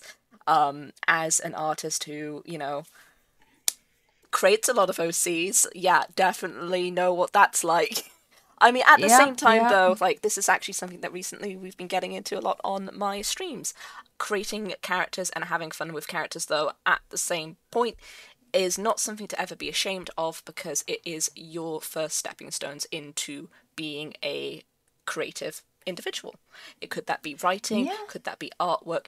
Everyone's got to start somewhere, and creating characters is difficult because it is so hard to create a compelling character. I mean, like, one of the ground rules that I always set for myself is write a person, don't write a character. So I'm like, okay, well, if this person is like this, why are they like this? But of course that is something that I've learnt over the time because I've made mistakes in creating characters. Yeah, and I think it's a very good process to have, like when it comes to creating any kinds of characters. Just start with your Princess Midnight, Ravenhead, whatever, with one black, one blue eye, etc., etc. Just so you can get to the point of asking yourself the most important question, why? Relating to the character, like why is this character like this? Why do they wear their hair like this? Why are they wearing stuff like this? Exactly. etc., etc. And that's how you end up on like midnight, just scrolling through like different things about psychology, just to write. Yeah, and like as an example, my like this character that I'm playing right now in our Dark Heresy campaign, Sister Cornelia, she doesn't wear the kind of traditional armor of the Sisters of Battle because she was, she grew up on a feudal world. Yeah. And she thinks still that it is just weird to have a boob plate. It's just have a motherfucking armor, be an armor.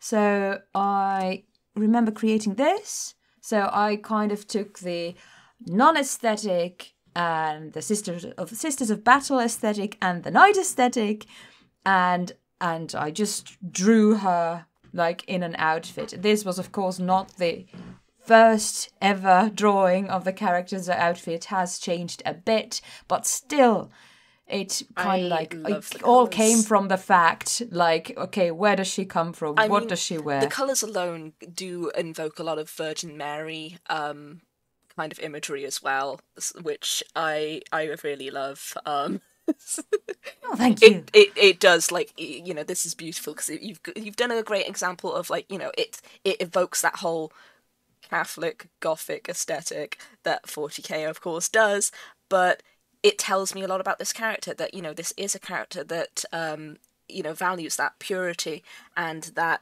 bare bones ideal of what it should be to be a sister. I'm going to show this episode to all of these people who play with me in this game. Like, yeah, see, I thought about Sister Cornelia a lot. But thank you. No, it's absolutely fine. I mean, like, this is actually one of the reasons why I really like WooFup and why it's become one of my favourite systems to run, is because it's great for character creation, because it encourages you to, so for those of you who haven't played WooFup, or for those of you who have, then you of course already know this. So one of the main ways that you get experience in the game to actually use to spend on upgrading your character is through goals. Mm-hmm. And, depending on your GM, this, of course, there's going to be, like, party goals and there's going to be personal goals. And you'll have short-term goals and long-term goals. Depending on, what goals you fulfill, you're going to get more XP for long-term goals. You're going to get, a little less XP for short-term goals, but they're still important. And, those goals are definitely set around what it is that your character thinks is important. Yeah. And that's good character development, I think, exactly, to have those goals. So, yeah, I mean, speaking about WooFup as well, it is not just the Faces of the Cage stuff I've been writing. I also have a little bit of a side project of mine in which I am actually doing some homebrew for WooFup, which is a homebrew campaign that I am posting on a Tumblr, which will be based in Ulthuan. Ooh. I have started it. I've already got a little. It's going very slowly because I've got a lot of things going on. But it's started already with me posting a little bit about one of the main patrons that is going to be featured in this campaign, who is a High Elf ambassador named Diamariel Wavecutter, who you may have seen me do artwork of before. For those of you who are familiar, yes, it is the white-haired big booby elf. Yeah, fair. Listen, she's very good at what she does being an ambassador, and she uses all her assets to bring people around to her way of thinking.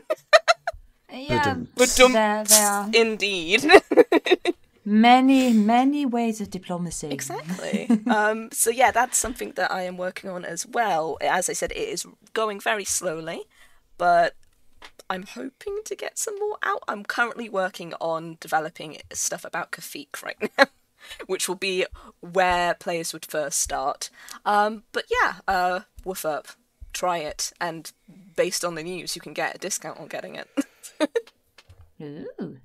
Yeah, I mean, I've listened to that. I realise I haven't said anything for about It's 10 all minutes. right. Which is a little bit rude of me. But Yeah, well, if you were listening, then it's all right. Yeah. But I remember I've never really managed to get into the RPGs, and I never really understood why. I think it is that character creation side of things that I always just think, oh, I'm going to suck at the character creation, or I'm not going to be able to play it right, and thus I've always been like, it's not worth the effort of finding a group. And then there's also the time commitments and all of those things. But I remember when AOS got its RPG, Soulbound, Yes, which I have also played. Because it's got that total freedom to do whatever level of bullshit you want. Because the AOS universe, as I said last episode, is just so open. But true. I never went for it, and I don't know why. I don't really think I can justify it. I just, I mean, I'm very lucky I don't know. in that I have an amazing GM, which is Core Artificer, aka Freddie Walker. He also does a lot of his own writing as well. He is another writer who features in on the Faces of the Cage project, and you know he's very good at focusing in on characters and trying to push his players to really understand like what's going on in the character's brain. Like the amount of times I'll be firing off at him in like the middle of the night, being like, what would you say if we did this? And then it's just like, okay, let this cook. But yeah, it is a game that very much, like, Woof Up is very much a game that focuses less on the combat side of things and more on the RP side of things, the roleplay side of things. Therefore, it is going to be more focused on building that character, which is why I say I probably love it so much, because I love making characters and exploring character ideas. Yeah, absolutely. And when it comes to what the host Neve said about kind of creating a character wrong and not being able to play it right, the fact that you create a character that basically is something that you can understand and you can throw the dice, and it doesn't matter if your character is quote unquote good at something that they're supposed to be good at. As like your character is going to develop. For instance, Sister Cornelia over here, from at the very beginning of the game, her intelligence was at 24 out of 100.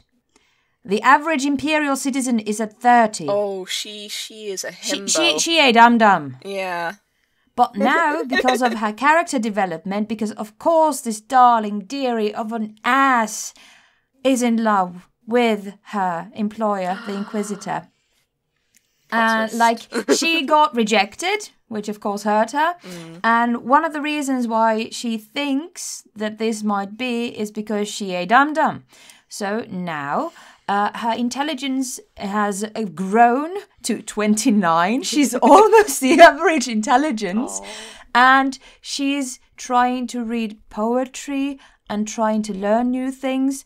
And she doesn't struggle anymore or that much anymore with longer words.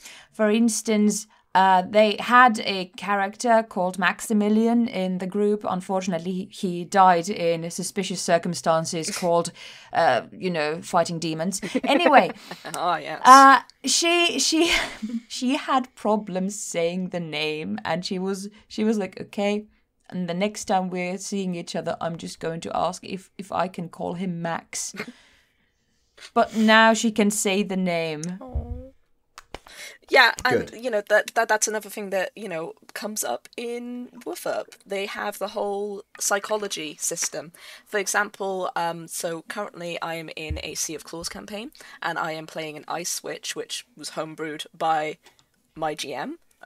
Once again, I'm wrapping his stuff. But she has a psychology of love, which is very interesting for a Ice Witch, because for their magic to work, they're expected to kind of abandon their emotions and close themselves off. But hello there, Elsa. Yeah, but Svetlana, it comes from she was a peasant girl who just happened to be found to have ice magic, and she comes from a very loving home and very loving family, And it's that idea of love and everything that kind of like pushes her on to continue, you know, on her little quest, because the one thing that she wants more than anything is to just get back home, get back to where she feels loved. Aww. So yeah, like it's things like that, and it is cool when you have a system like that because it encourages you to think about these things.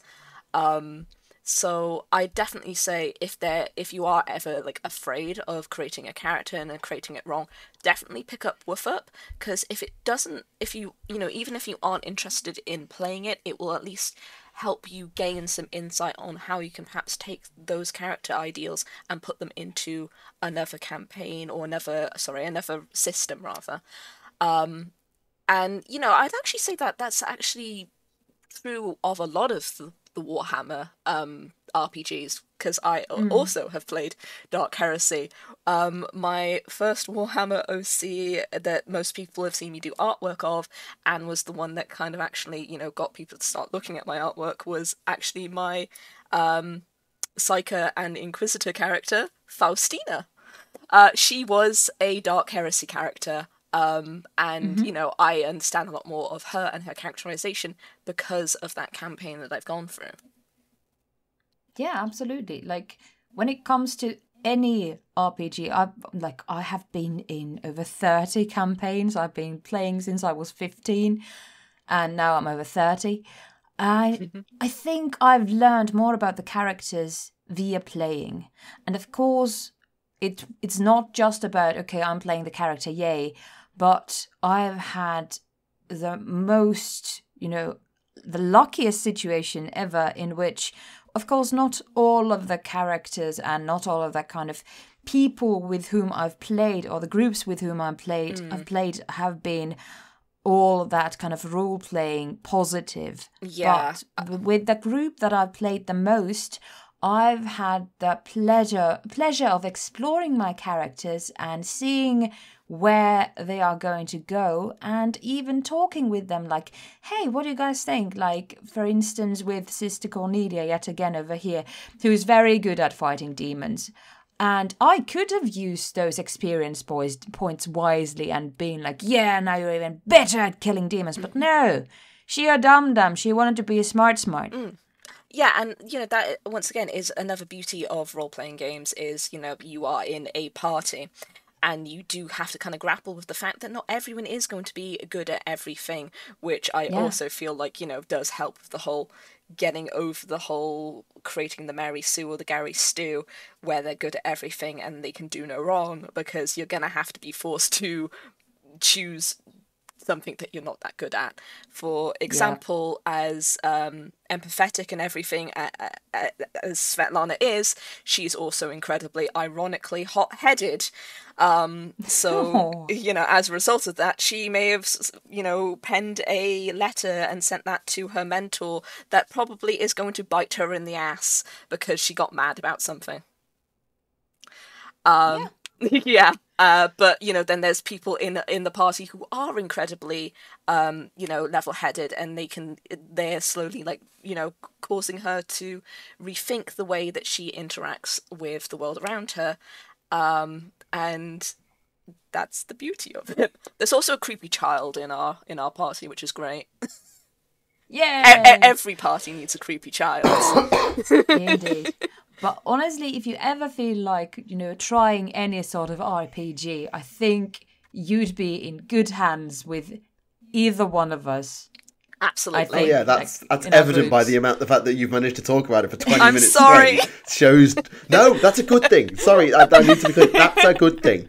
The fact that you can discuss this, and I'm sure there'll be many people, much as I know that I haven't really got the time to now, and I had the time before, don't now, to invest in something like this and go for it. I know there'll be several people sat at home going, you know what? I feel that. Yeah. This is a great thing. I might just have a look at that, because it's one of the things that when we do the show, this is why I love having different people on, different guests. So we always try and keep a rotation of guests, whether they're fresh or they're people who've been on 100 times. Well, not 100 times, but you know what I mean. Is everyone's got their own thing. Yeah. Like, when we get yourselves on, we can talk about the homebrew, and we can talk about the role-playing games, when we get artists such as yourself, when we talk about the art stuff, we can talk about animations and things like that in way more detail. When we get people who are like lore experts like Remlays, and when we get people like Oculus on, for example, versus when we get people like why is his name going out of my head? Super Anchors, who talks a lot about the gaming side. We used to have Zoran on, same thing. It's that different perspective of the hobby. I think everyone just needs to remember just how broad this hobby is. Yes, exactly. And you can genuinely do... I will say, like, Warhammer is just one of these things now. It's become an absolute monster that there is always something for everyone, which is the beauty of Warhammer. It is.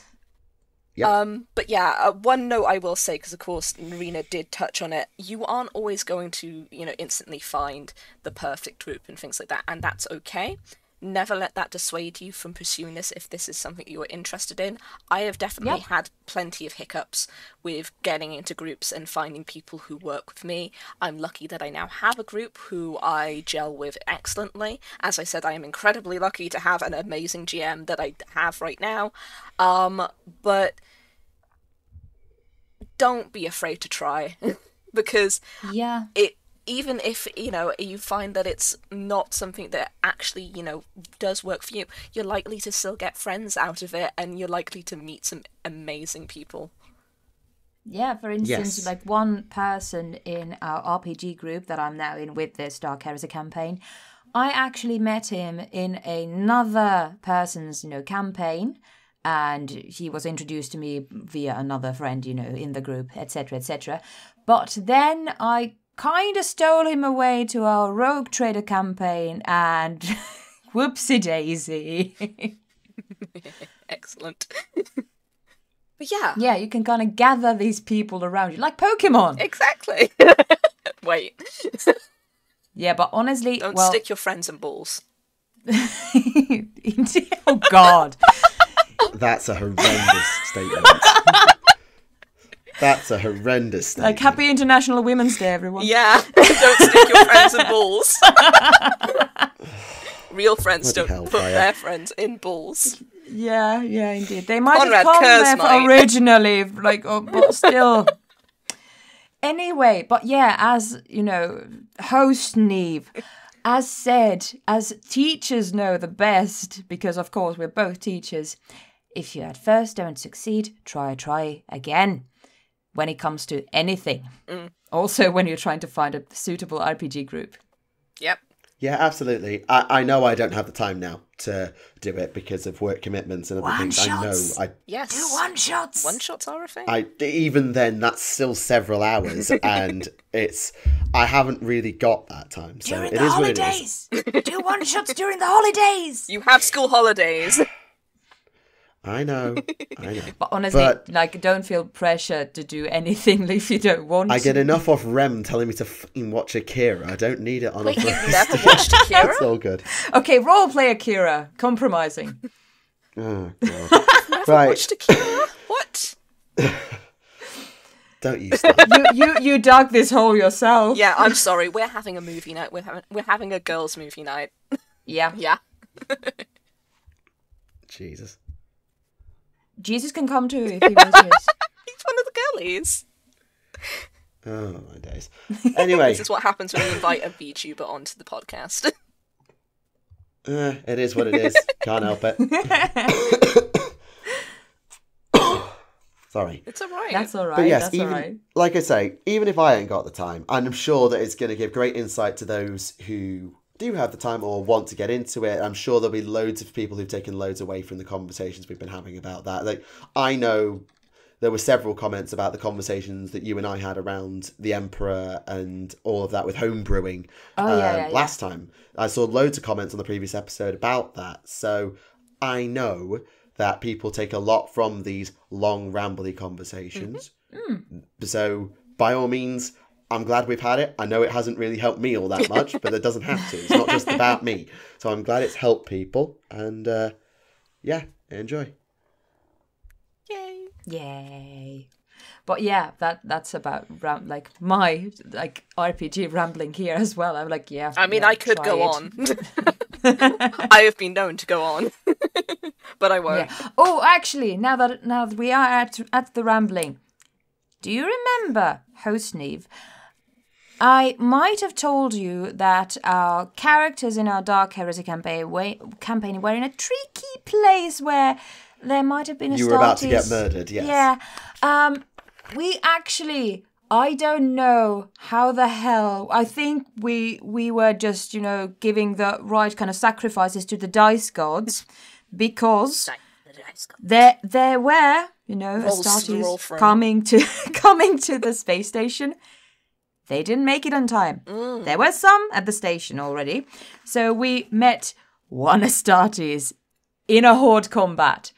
And even that was enough to get two of our characters, out of the game. Not like, out of the game, like dead out of the game, but still kind of like falling in battle. And we're like, oh my God, we're like 4 of us left. What the hell are we going to do? And luckily, one of our characters, I don't remember what the grenades are called, had one of those grenades that had this kind of smoke in them that burns you if you have any corruption. And he hit the bullseye. What are they called? Is this an enemy? He hit the bullseye with that noise marine that we faced.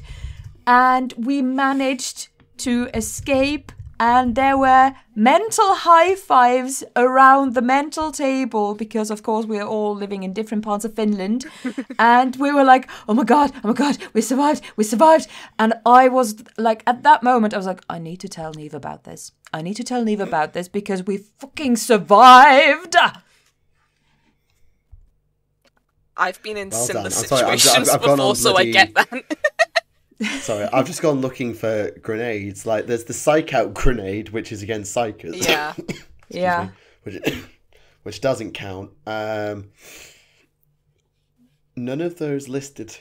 It could be also a homebrewed grenade or something like that, but still, it was just like, I don't think that we had a handful of them in the whole game. I'm not sure how many of them are still left, because now we're at the situation in which we got back to the planet where we, left from, but now there are Astartes and chaotic, all kinds of wars erupting around the hive, so we're like, fun times. But we'll see if the rest of the grenades are going to be used there. But we were so freaking lucky with that hit because, of course, an Astartes can also, dodge things. And, yes. it just hit and the dodge roll just, I'm not sure how much it was. Like, the bigger the number, the bigger the number, the harder you fall. But it was quite high. In contrast to the something like 008 or just number 8 out of 100 that you used to hit that creature. We were like, yep, this feels nice. I bet. But yeah, that's my RPG tangent. I'm excited for our next session that is going to be in about a wee bit under 2 weeks. So I'm here like, that's am I also going to another die? thing Am I going to survive? That's another thing I will say as well. Normalize the fact that not all RPG campaigns are going to be every week. Yeah, absolutely not. Because we are, like we're thinking of our group. Our GM has a child. Yes. I think the child is a 4-year-old or something like that.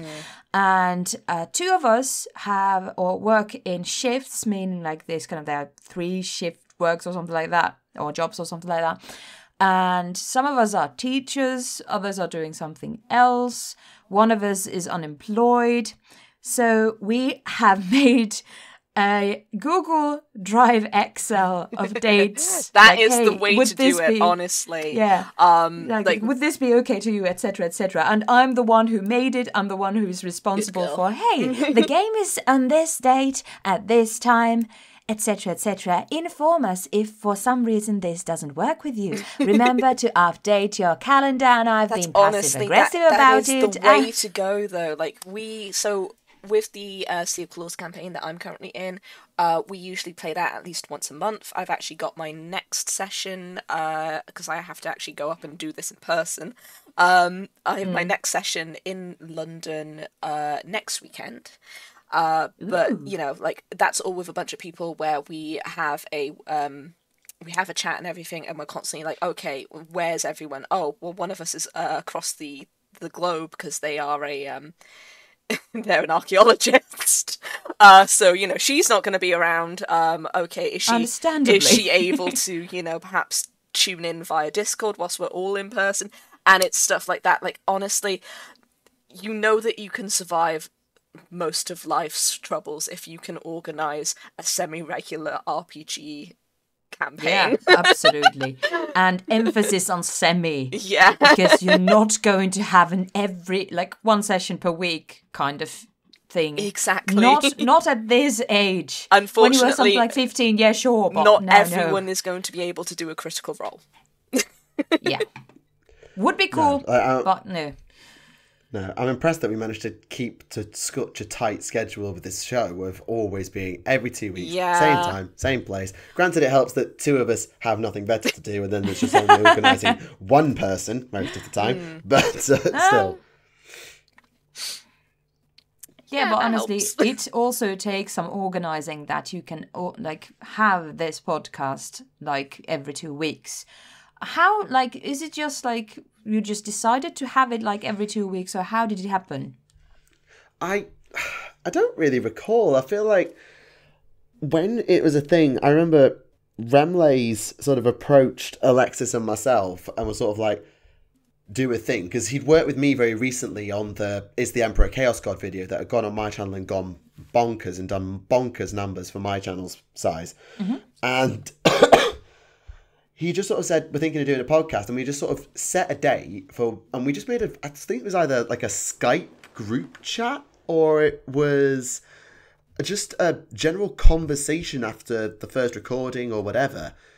And we just sort of agreed on a timeline and a time frame, and we just never changed it. Ever. The only thing that's changed... Yeah. The only thing we've done is we've moved the time by 30 minutes. Wow. Which was done purely to allow me to get home from work in time. When I went from work to uni and then I was in France, so I was an hour ahead. We moved the timings a little bit, but that's literally all we did. Yeah. And we've just stuck with the routine, because I think once you set a routine, then you kind of have to stick with it. Yeah, when true. you're doing a show like this, you have to stick to routine. You can't just go... you can either go routine or no routine. You can't have, go 2 weeks, then 1 week, then 3 weeks, then 2 weeks, and have it semi-organised. You've either got to go complete chaos, where it's any time you get time to sit down and record it, or you've got to have a routine. Yeah, definitely as a VTuber, I've definitely had to dance with that devil. So when I first started, I did definitely have schedules, and I posted little things of what I was going to be streaming every day. Unfortunately, though, I do have certain health complaints that do have flare-ups, and because of that, I've had to now elect to basically be more freeform, where I'm saying I can't have a schedule. So, you'll usually find out on the day. Yes, that does have its own problems in that, okay, people can't, plan things around whatever it is I'm doing. But unfortunately, that's the nature of the beast of that. That is what I've had to do because of my health. Health comes first, honestly. Exactly. Yep, absolutely. Yeah. But it is so impressive whenever I see anyone who can do something and schedule something that's yes, this is the day that this happens. Especially if those people have you do full-time jobs as a teacher. That is amazing. You are an absolute queen. I'm just throwing that out there. I wouldn't go that far. I will. No, it's... Yeah, I would. Yeah. Fair enough. But yeah, it is about having either no routine or a routine. And I think if you're going to do it freeform, and I think there may come a point where, and I've had this conversation with Remlays before, where we may have to abandon the 2 week system because of life commitments, work commitments, whatever, and we'll have to go freeform. where it will be, okay, there's a big show coming up. Let's sit down for half an hour, make some predictions. And while we're here, let's talk about some books and some of the models that we've seen. Or there was a Warhammer Fest this weekend, so let's go through it, talk about it, and do all of those things. Because sometimes you do get slow weeks doing this with this format. Like, this week's been relatively good for news, but some weeks are really, really slow. Yeah. And you've got to fill that void. And when you get diminishing returns on questions, because you've answered literal hundreds over the past 6 years, because we've had the same format now for probably 6 years, just with a more pivot away from gaming into books. Yes. I think we've stopped talking as much about rules and started talking more about lore over time. But you do lose that time where you can just let it go. Like, I remember the episode when we had Sotek on, and we were talking about Old World, and it was genuinely such a pleasure to film that Sotek and I made an agreement, and we met up a couple of days later and made another video. Like, that file is somewhere. I need to find it and edit it. But I have a file where me and Sotek sat down for another hour or so and made another full video because it was just so able to flow and go from there. And so sometimes you've got that argument of, do you go with the routine? Because it gives the viewers the consistency. They know when, they know where, they know how.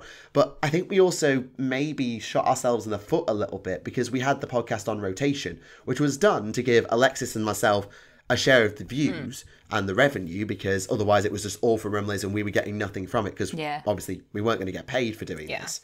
And that probably did handicap the viewership a little bit because they were seeing it every 6 weeks, then having to hurry found and find our channels and until they got used to it anyway. And then we changed it to, obviously, after Alexis left, we went to every 2 and we alternated there. And then I got to 150 and I said, like, I don't really need the revenue and I haven't really got the time commit to properly editing this. I'm just going to pass it to Remlays and let him have all the revenue because I know he needs it more than I do. Because his career is YouTube. Mine isn't. Mine's a hobby. Yeah. So yeah, it's an interesting one. And I think there will, as I say, come a day where we have to go freeform. And I don't know when that will be. I don't know what that will look like. It may be that the day we give up the routine is the day the podcast dies. Because without the routine, just being able to go, hey, do you want to do a recording? And they, oh, I've got this on. Oh, this is happening. Oh, we can't make time. Yeah. And it might be the end of it. But by sticking to the routine since September 2017, that's quite a long while. Yeah. No, September 2016. Sorry, it was the start of second year. I'll tell you a lie. That was 2016. As we've been doing for the past 7.5 years, sticking to this routine has probably kept the show going. Yeah. And to be honest, it's kept me in YouTube. Like, if I didn't have the podcast, I would have stopped ages ago. Because have you noticed how many times I've uploaded? I'm just trying to check when was the last time I uploaded anything. Well, yeah, but like, if I take myself, like, if I go to my content, I uploaded in February of 2023. My video before that was when I came out. And literally before that, there's like a couple of things where I tried to do some in Discord streaming. That didn't work. Some channel updates going back to September. On my first page of my videos log, I can go back to November 2020 and episode 110 of Podcastus, which was with yourself, Naerina. So that's 50 video. That's 30 videos ago. Was 2020. And if I didn't have the podcast, like if I just took the podcast out of that, I probably would be able to go back all the way to the 40k stories days. Because that's the time I didn't have because it was COVID and then I was working and then I really started working and it just meant that I didn't have the time to make content. So I didn't. Yeah. And then I transitioned and... Which of course meant you had less time because, you know, that takes a lot out of you. Yeah, understandably so. In some ways. I mean, I've had less abuse in the comments than you would have expected. Yeah. Like, obviously my comments are on held for review because of my pupils. So obviously nothing gets past my filter. Understandably so. But I've I just delete the hate comments and all of that stuff. But it makes you think, like, is it really worth sitting down and making the content when I've got marking to do, when I've got planning to do, when I want to have a home life because I'm married now, so I want to have a home life. And literally even going up here and doing this for every 2 weeks is like, God, that's a lot of time I'm committing. And I'm looking at the clock and I realise we're about to hit 2 hours and I'm rambling away, taking up time. And it's like, do I need to sort of... Yeah, it's just thinking. Yeah. But honestly, what do I do now? Honestly, I think it's very healthy that you also have some time for your home life and not just like, okay, work and then YouTube and then work and then YouTube and then work and then YouTube. That is definitely, like, that's a balance that I've had to try and nail down, and I'm still struggling with sometimes because, of course, I come home after doing a full day of a full-time job, and then I need to also do my artwork. I need to, I'm currently trying to build merchandise and things because I'm planning to table at conventions soon. I'm then also wanting to write all of this RPG stuff, but during that time as well, I'm also creating content and working as a VTuber, and then I have to also try and find time for myself in all of that, whilst also trying to make sure I can socialise with my friends, and then I'm also learning to drive. So how are you alive? I don't know. Yeah, in contrast, when I've gone through one burnout and I learned my lesson from that, being like, okay, I will never ever want to go through that again. I know people who have gone through several and still haven't learned their lessons or whatever. Yes. Yeah. Yes, we know who they are. Yeah. Not pointing at anyone, but we know who these people are. And you don't have to shout for at me, instance, for instance, sorry. And this is that, and that's all right, dearie. This is something that I actually told one of my colleagues, of course, now because I was substituting. I'm not substituting it there anymore, but I actually had to tell one of my colleagues who had gone through more burnouts than I had. When I saw in her that she was tired, I was like, hey, have you reserved any time for yourself and reserved time for not doing anything sensible or anything responsible? Yeah. Because everyone needs those moments, and I've honestly just I've done this kind of system in my life. Like when the clock hits a certain number, usually it's 6 p.m. I'm like, okay, whatever it is I'm doing, if it's work-related, stop it. Yeah, exactly. I've definitely gone a bit stricter with myself, with this because I realised I was getting into that burnout level. And that's another thing as well, is it's important to also see realise the signs of what's happening just before, because you don't want to hit the burnout and then decide to change. You want to see yourself approaching that wall and break. Yeah, absolutely. Hitting the wall does not feel good, regardless of how many times you do it. It takes its time recovering from it. Lord knows, have I been through that enough times to know that, okay, you need to be sensible about these things. It's actually why one of my my New Year's resolutions for this year, especially in terms of my artwork, was that I want to take my time with things, and I want to chase my joy in my artwork, because I got so bad actually just before this year that I was getting into this point where I didn't want to create artwork anymore because it felt like a chore. And I realised that I wasn't drawing things that I really loved anymore. I was drawing things because I felt like I had to. And as a result of that, I'm actually doing even more artwork now than I was before, because I am finding that joy and I'm relearning to love what it was that I loved about creating artwork in the first place. And now, because of that, you're getting a lot of mermen, so you're welcome. It's just you do need to notice these patterns and be like, right, I need to take a step back. Even if you have to be strict with yourself, you have to take a step back and you have to think about what the healthy thing is to do, because otherwise you are going to pay for it, no one else but yourself. and it's not going to be people pretty. are going to understand if you explain it to them. Exactly. And if they don't, well, it sucks to be them. Yeah, if I'm sorry, but if someone turns around to you and says that they don't understand that you're putting your health first and that you're looking after yourself, those aren't people that you want in your life. Yes. The people who care about you are going to understand. Yes. And they're going to want the best for you. Also, reasons why I really respect the fact that host Neve over here said, like, okay, you don't have time for RPGs. Yeah, like, okay. yeah.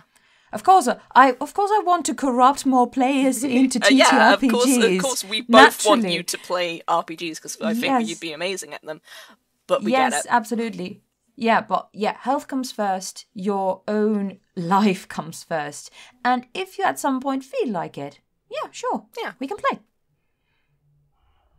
Yeah, we'll see. But no, everything you said there. And I mean, I remember back at uni making a video on like hobby burnout and feeling like you're just fed up with your army or the project you're working on. And yeah, I mean, like burnout affects a lot of different people. Like it affects a lot of different creative mediums, and it also affects people other outside of the creative mediums. It can take a lot of different forms.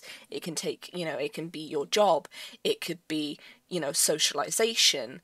I've heard examples of where people like spending time with these people burns me out, and then you have to unfortunately take a step back and be like, okay, but then if you feel that way about these people, why are these people healthy for you? Yeah, indeed. We talk a lot about like burnout and just being healthy on my channel.